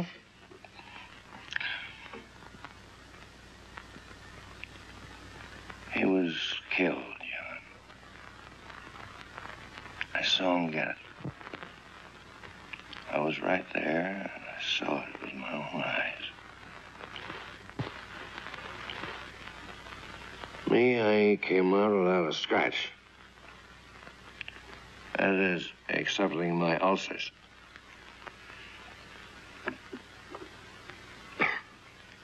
I should be drinking milk, you know. This stuff is poison. Hey, Tubby. Yes, Mr. Connell? What do you say, huh? All right. Yep, I'm a sucker for this country. I'm a sucker for the Star-Spangled Banner, and I'm a sucker for this country. I like what we got here. I like it. A guy can say what he wants and do what he wants without having a bayonet shoved through his belly. And that's all right, isn't it? You betcha. Yeah. Well, we don't want anybody coming around changing it, do we? No, sir. No, sir. And when they do, I get mad. I get boiling mad. Right now, John, I'm sizzling. I get mad for a lot of other guys besides myself. I get mad for a guy named Washington, and a guy named Jefferson, and Lincoln. Lighthouse. Lighthouses in a foggy world. You know what I mean? Yeah, you bet. Listen, pal. This fifth column stuff is pretty rotten, isn't it? Yeah, it certainly is. And you'd feel like an awful sucker if you found yourself marching right in the middle of it, wouldn't you? You. Of course, you wouldn't know it because you're gentle. But that's what you're doing. You're mixed up with a skunk, my boy. A no-good, dangerous skunk. Say, you're not talking about Mr. Norton, are you? I'm not talking about his grandfather's pet poodle. You must be wrong, Mr. Connell. Because he's been marvelous about the John Doe clubs. Yeah? Say, you're sold on this John Doe idea, aren't you? Sure. Sure. I don't blame you. So am I. It's a beautiful miracle. A miracle that can only happen right here in the good old USA. And I think it's terrific. What do you think of that? Me, hard-boiled Connell, and I think it's plenty terrific. All right. Now, supposing a certain unmentionable worm whose initials are DB was trying to use that to shove his way into the White House so he could put the screws on, so he could turn out the lights in those lighthouses. What would you say about that, huh?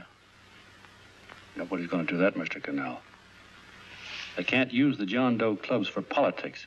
That's the main idea. Is that so? Then what's a big political boss like Hammett doing in town? And a labor leader like Bennett?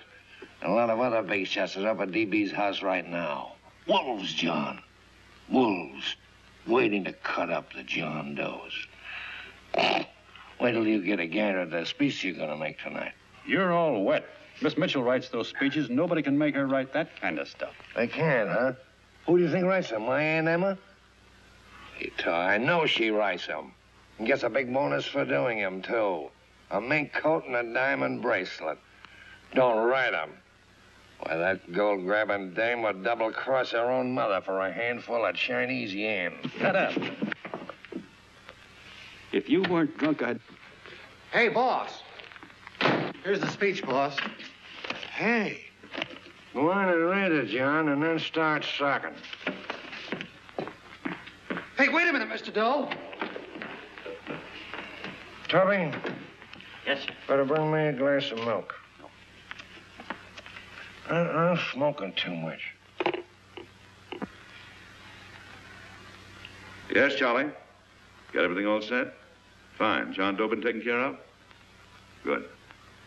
How many people do you think will be there? 15,000? Oh, my, that's fine. Now, listen, Charlie. As soon as John Doe stops talking about me, I want you to start that demonstration. And make it a big one, you understand? Don't worry about that, DB. My boys are there. They'll take care of it. What? Yes, I'll be there 15 minutes after I get your call. Why, Mr. Doe. Where are they? In the dining room, sir.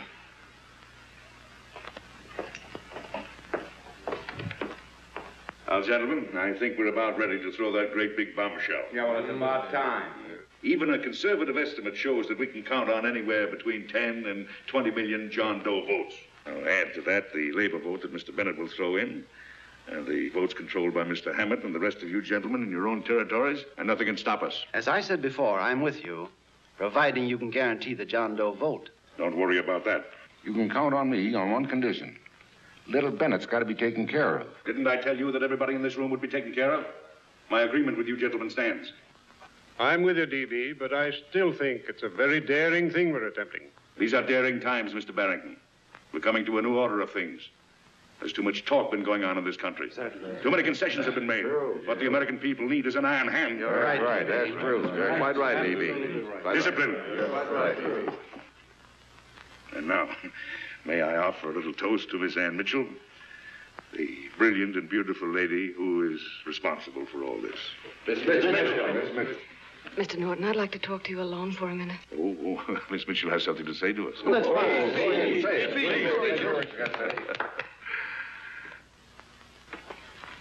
Hello.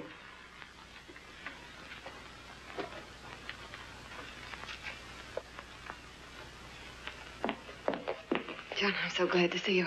I was terribly worried. Did you write this? Yes, I did, John, but I had no idea what was going on. You didn't? No. That's a swell bracelet you're wearing. John, why aren't you at the convention?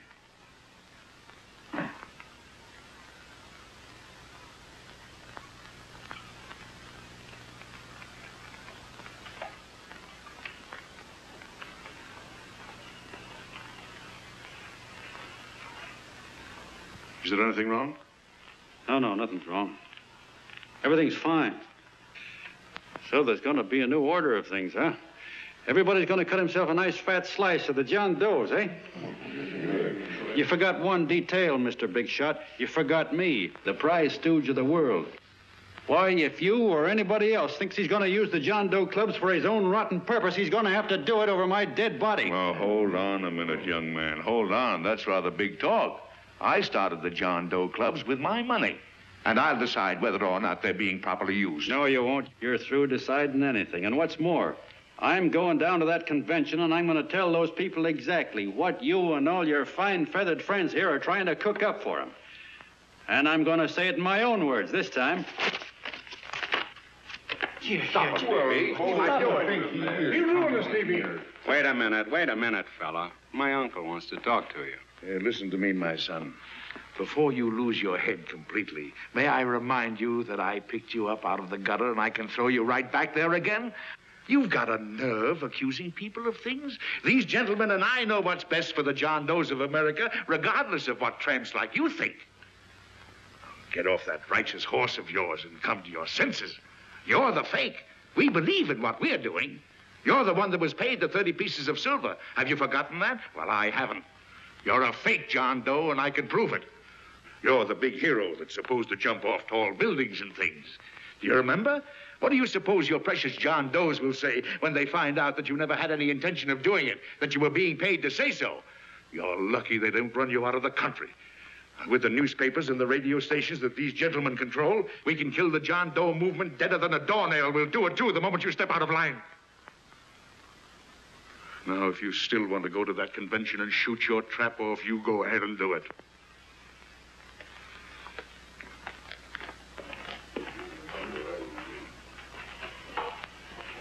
You mean to tell me you try to kill the John Doe movement if you can't use it to get what you want? You bet your bottom dollar we would.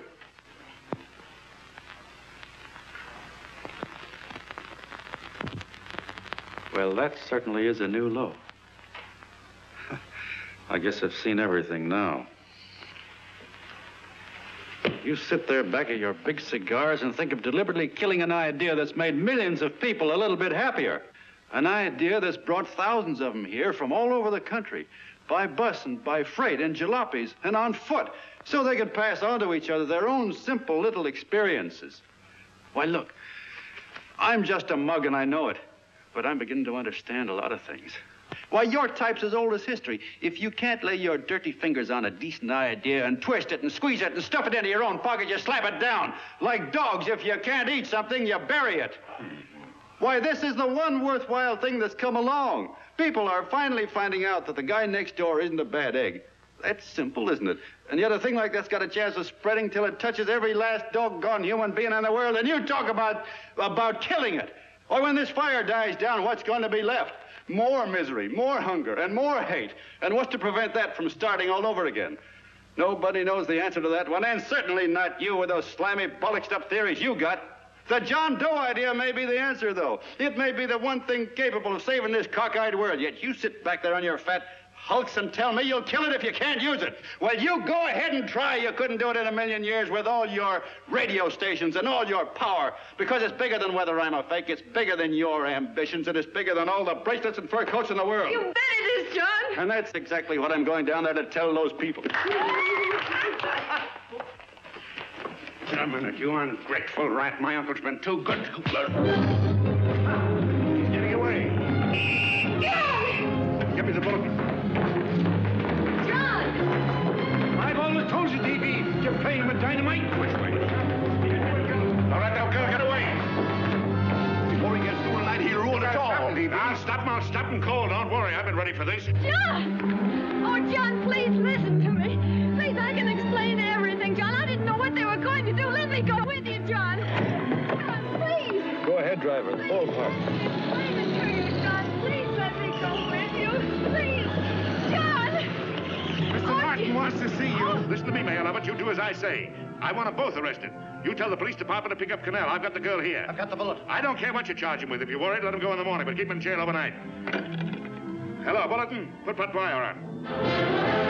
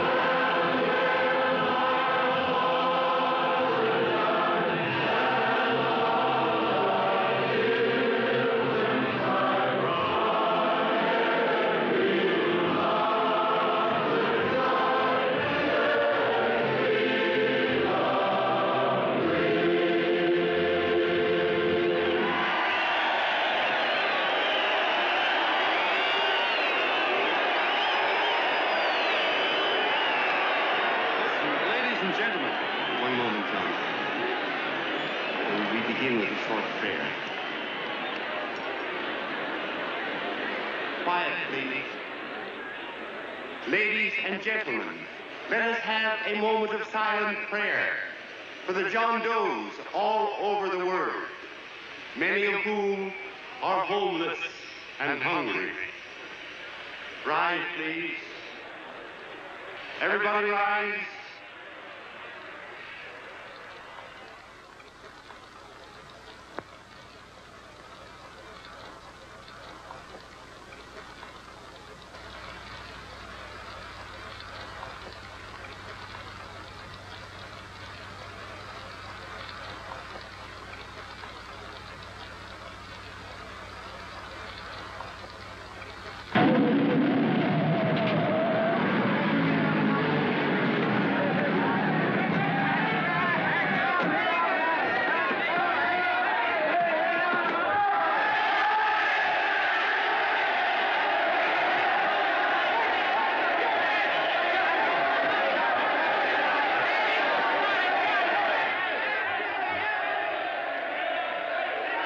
Newsboys. Hundreds of yelling newsboys are swarming into the park like locusts. They're yelling John Doe's a fake. Fake.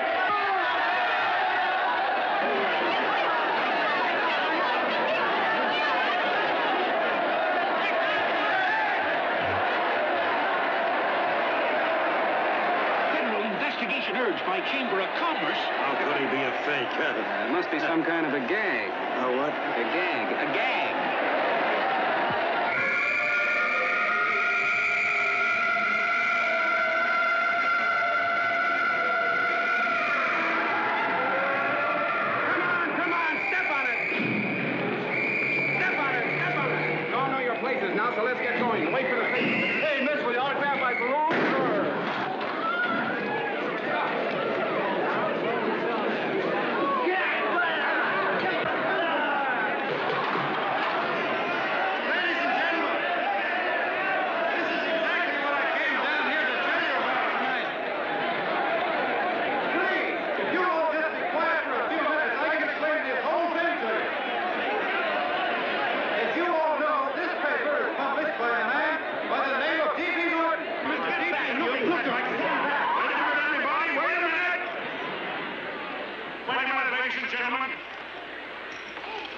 My name is D.B. Norton. You all know me.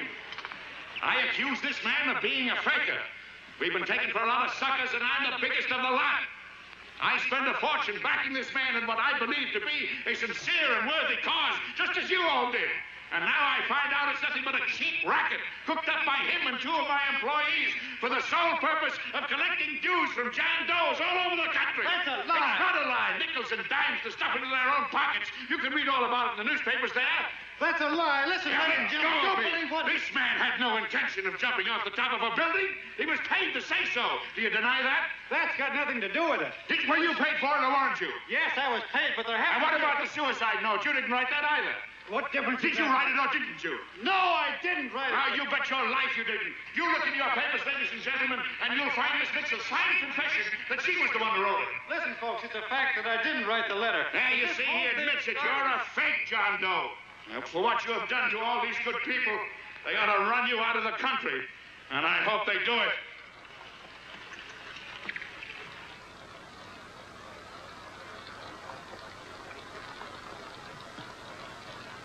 Speak up, John. We believe you. Please, listen, folks. Now that he's through shooting over his face, I've got a couple of things to tell you about.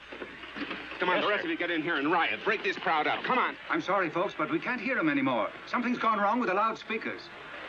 And those are fake! Boo! They can't hear me.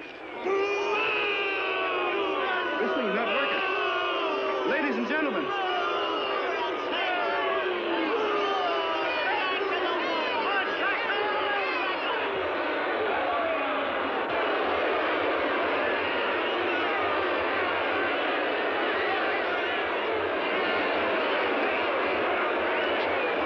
This thing's bigger than whether I'm a fake. Look, Bert, you believe me, don't you? Sure, I believe you. Walking my legs off, thinking up 5,000 signatures for a phony. Well, there you are, Mr. Doe. 5,000 names asking you not to jump off any roof. It makes no difference, Bert. The idea's still good. We don't have to give up our club. Yeah, well, you can have it. They're starting to throw things. Somebody's going to get hurt. I'm afraid it'll be John Doe. Listen to that mob. I've got to go to him. All right, lady. Can't let you out. Let me go. I want to go to him. Oh, please.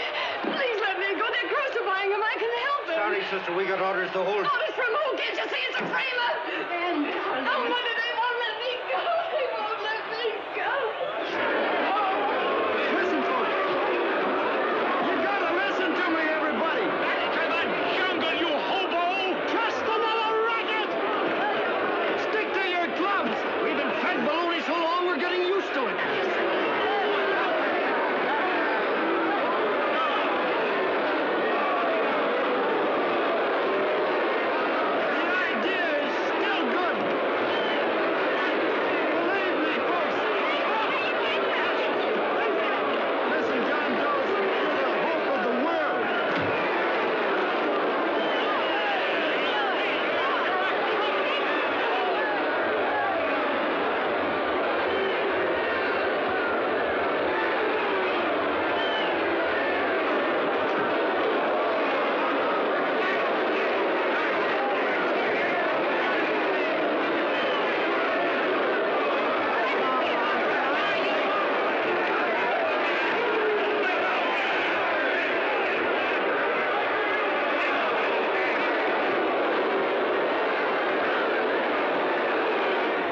Managed to get him out of the park. If that boy isn't hurt, it'll be a miracle. Ladies and gentlemen, this certainly looks like the end of the John Doe movement. Well, boys, you can chalk up another one to the Pontius Pilates.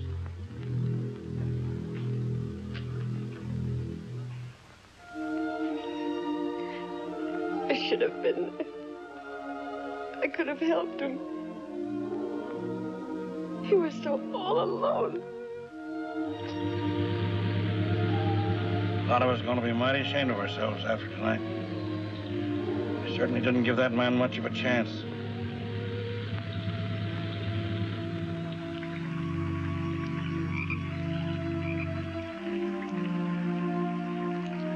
Have some more coffee, Long John? No thanks, Carl.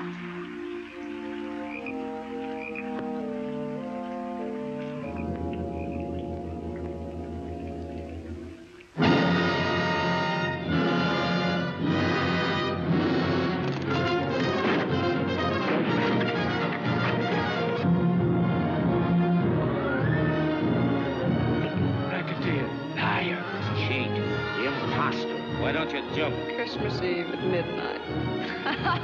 Goodbye, Mr. Doe. You're a wonderful man. And God bless you, my boy. Now get in there and catch you. You're a fake John Doe, and I can prove it. You're the big hero who's supposed to jump off tall buildings and things. Do you remember? What do you suppose your precious John Does will say when they find out that you never had any intention of doing it, that you were being paid to say so? Christmas Eve at midnight.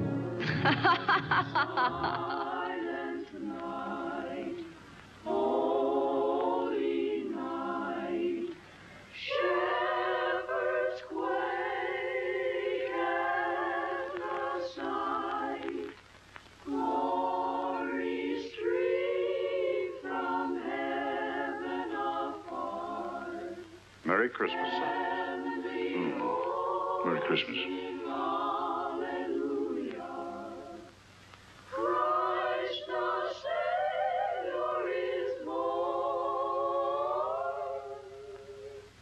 Christ the Savior is born. Thank you, sir.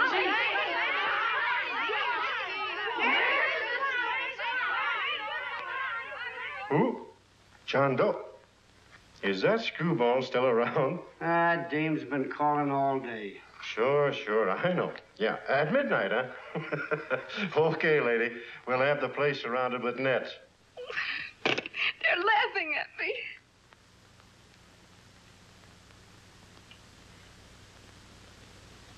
You're a sick girl, Anne. You better take it easy. Whom are you calling now? You called that number not 10 minutes ago. Hello, Mr. Connell. Have you seen him yet? Now listen, Ann, he can't possibly get in without our seeing him. I'm watching the side door and the colonel's out front, so stop worrying. Oh. Thank you.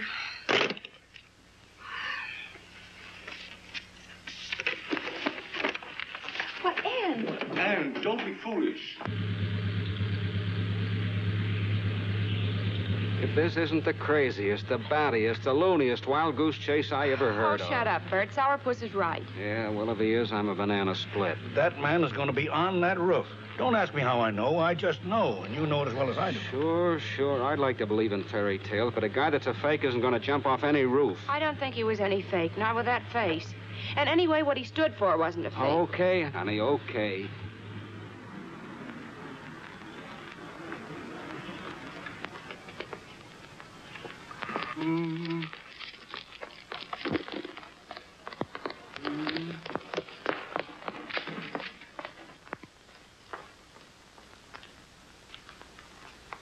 Elevators ain't running. Colonel, You shouldn't have got out of bed, miss. has he been here? No. Have you seen him? I ain't seen him for a week. Where's Connell? He's watching near the door. Oh, you're swell. Oh. No sense in going up there. I've been here for hours. He ain't here. Let me go, will you? Now, that's crazy. It's 14 floors.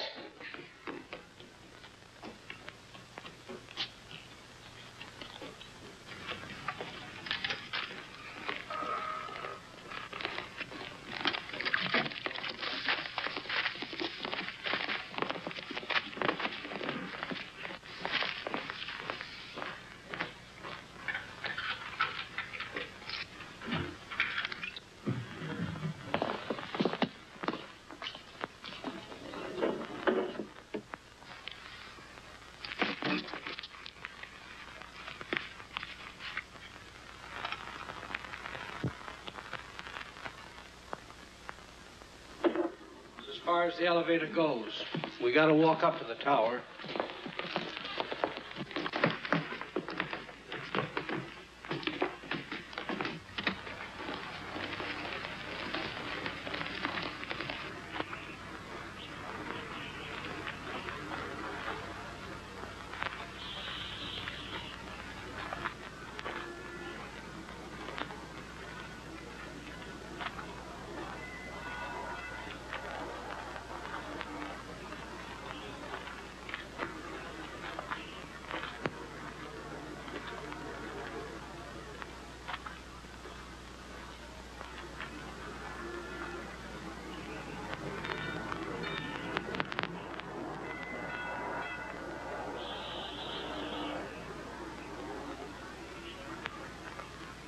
That tramp is probably full of Christmas cheer and asleep in some flop house. Let's go. I've got to decorate my tree.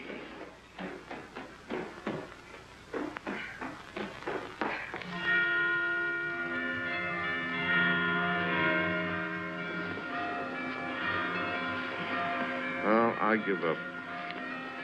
I don't know what gave us the idea that we'd attempt anything like this. I guess you're right. I'm afraid the joke's on us. Let's go. I hope nobody finds out we've been here.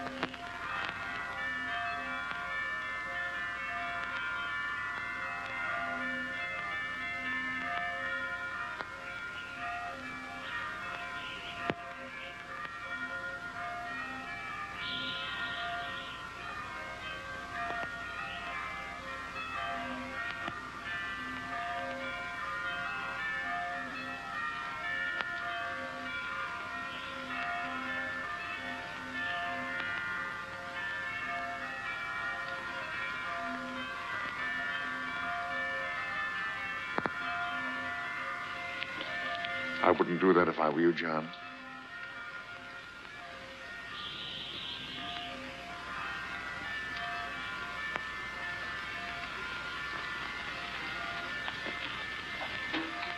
It'll do you no good.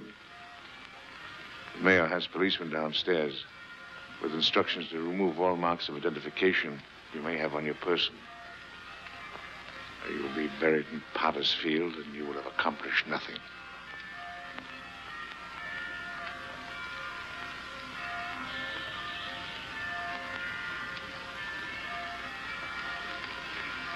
I've taken care of that. I've already mailed a copy of this letter to Mr. Connell. John, why don't you forget this foolishness? Stop right where you are, Mr. Norton, if you don't want to go overboard with me.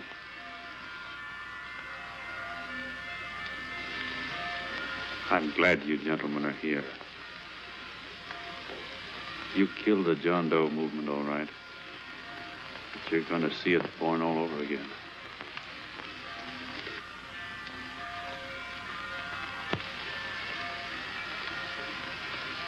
Now, take a good look, Mr. Norton.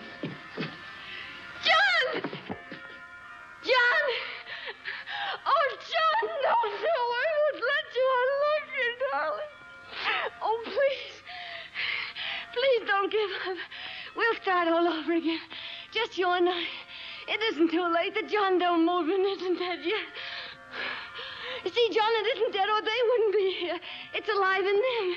They kept it alive by being afraid of. That's why they came up here. Oh, darling. Sure, it should have been killed. It was dishonest. But we can start clean now. Just you and I. It'll grow, John, and it'll grow big because it'll be honest this time. Oh, John, if it's worth dying for, it's worth living for. Oh, please, John. Oh. Oh, please, please, God, help me. John, look at me. You want to be honest, don't you? Well, you don't have to die to keep the John Doe idea alive. Someone already died for that once. The first John Doe. And he's kept that idea alive for nearly 2,000 years. It was he who kept it alive in them. And he'll go on keeping it alive forever and always. For every John Doe movement these men kill, a new one will be born. That's why those bells are ringing, John. They're calling to us. Not to give up, but to keep on fighting, to keep on pitching. Oh, don't you see, darling? This is no time to give up. You and I, John, we... Oh, no. No, John. If you die, I want to die, too. Oh, I love you. Oh, John.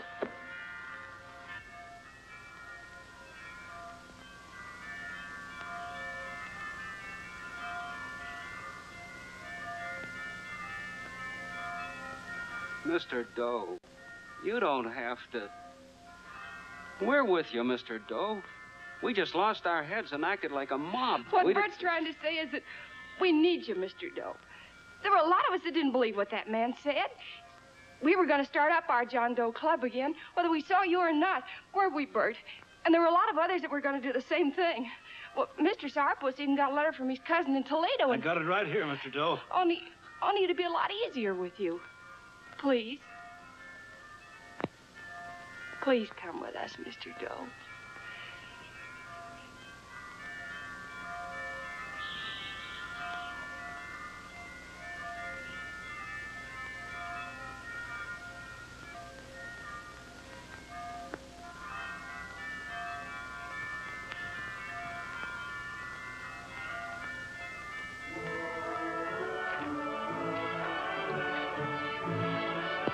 Long John. Mr. Doe. Here, we'll help you with her. She'll be all right. Mr. Doe, take her right down to the car. Right up. Look, we got a car right down to her. They are, Norton, the people. Try and lick that.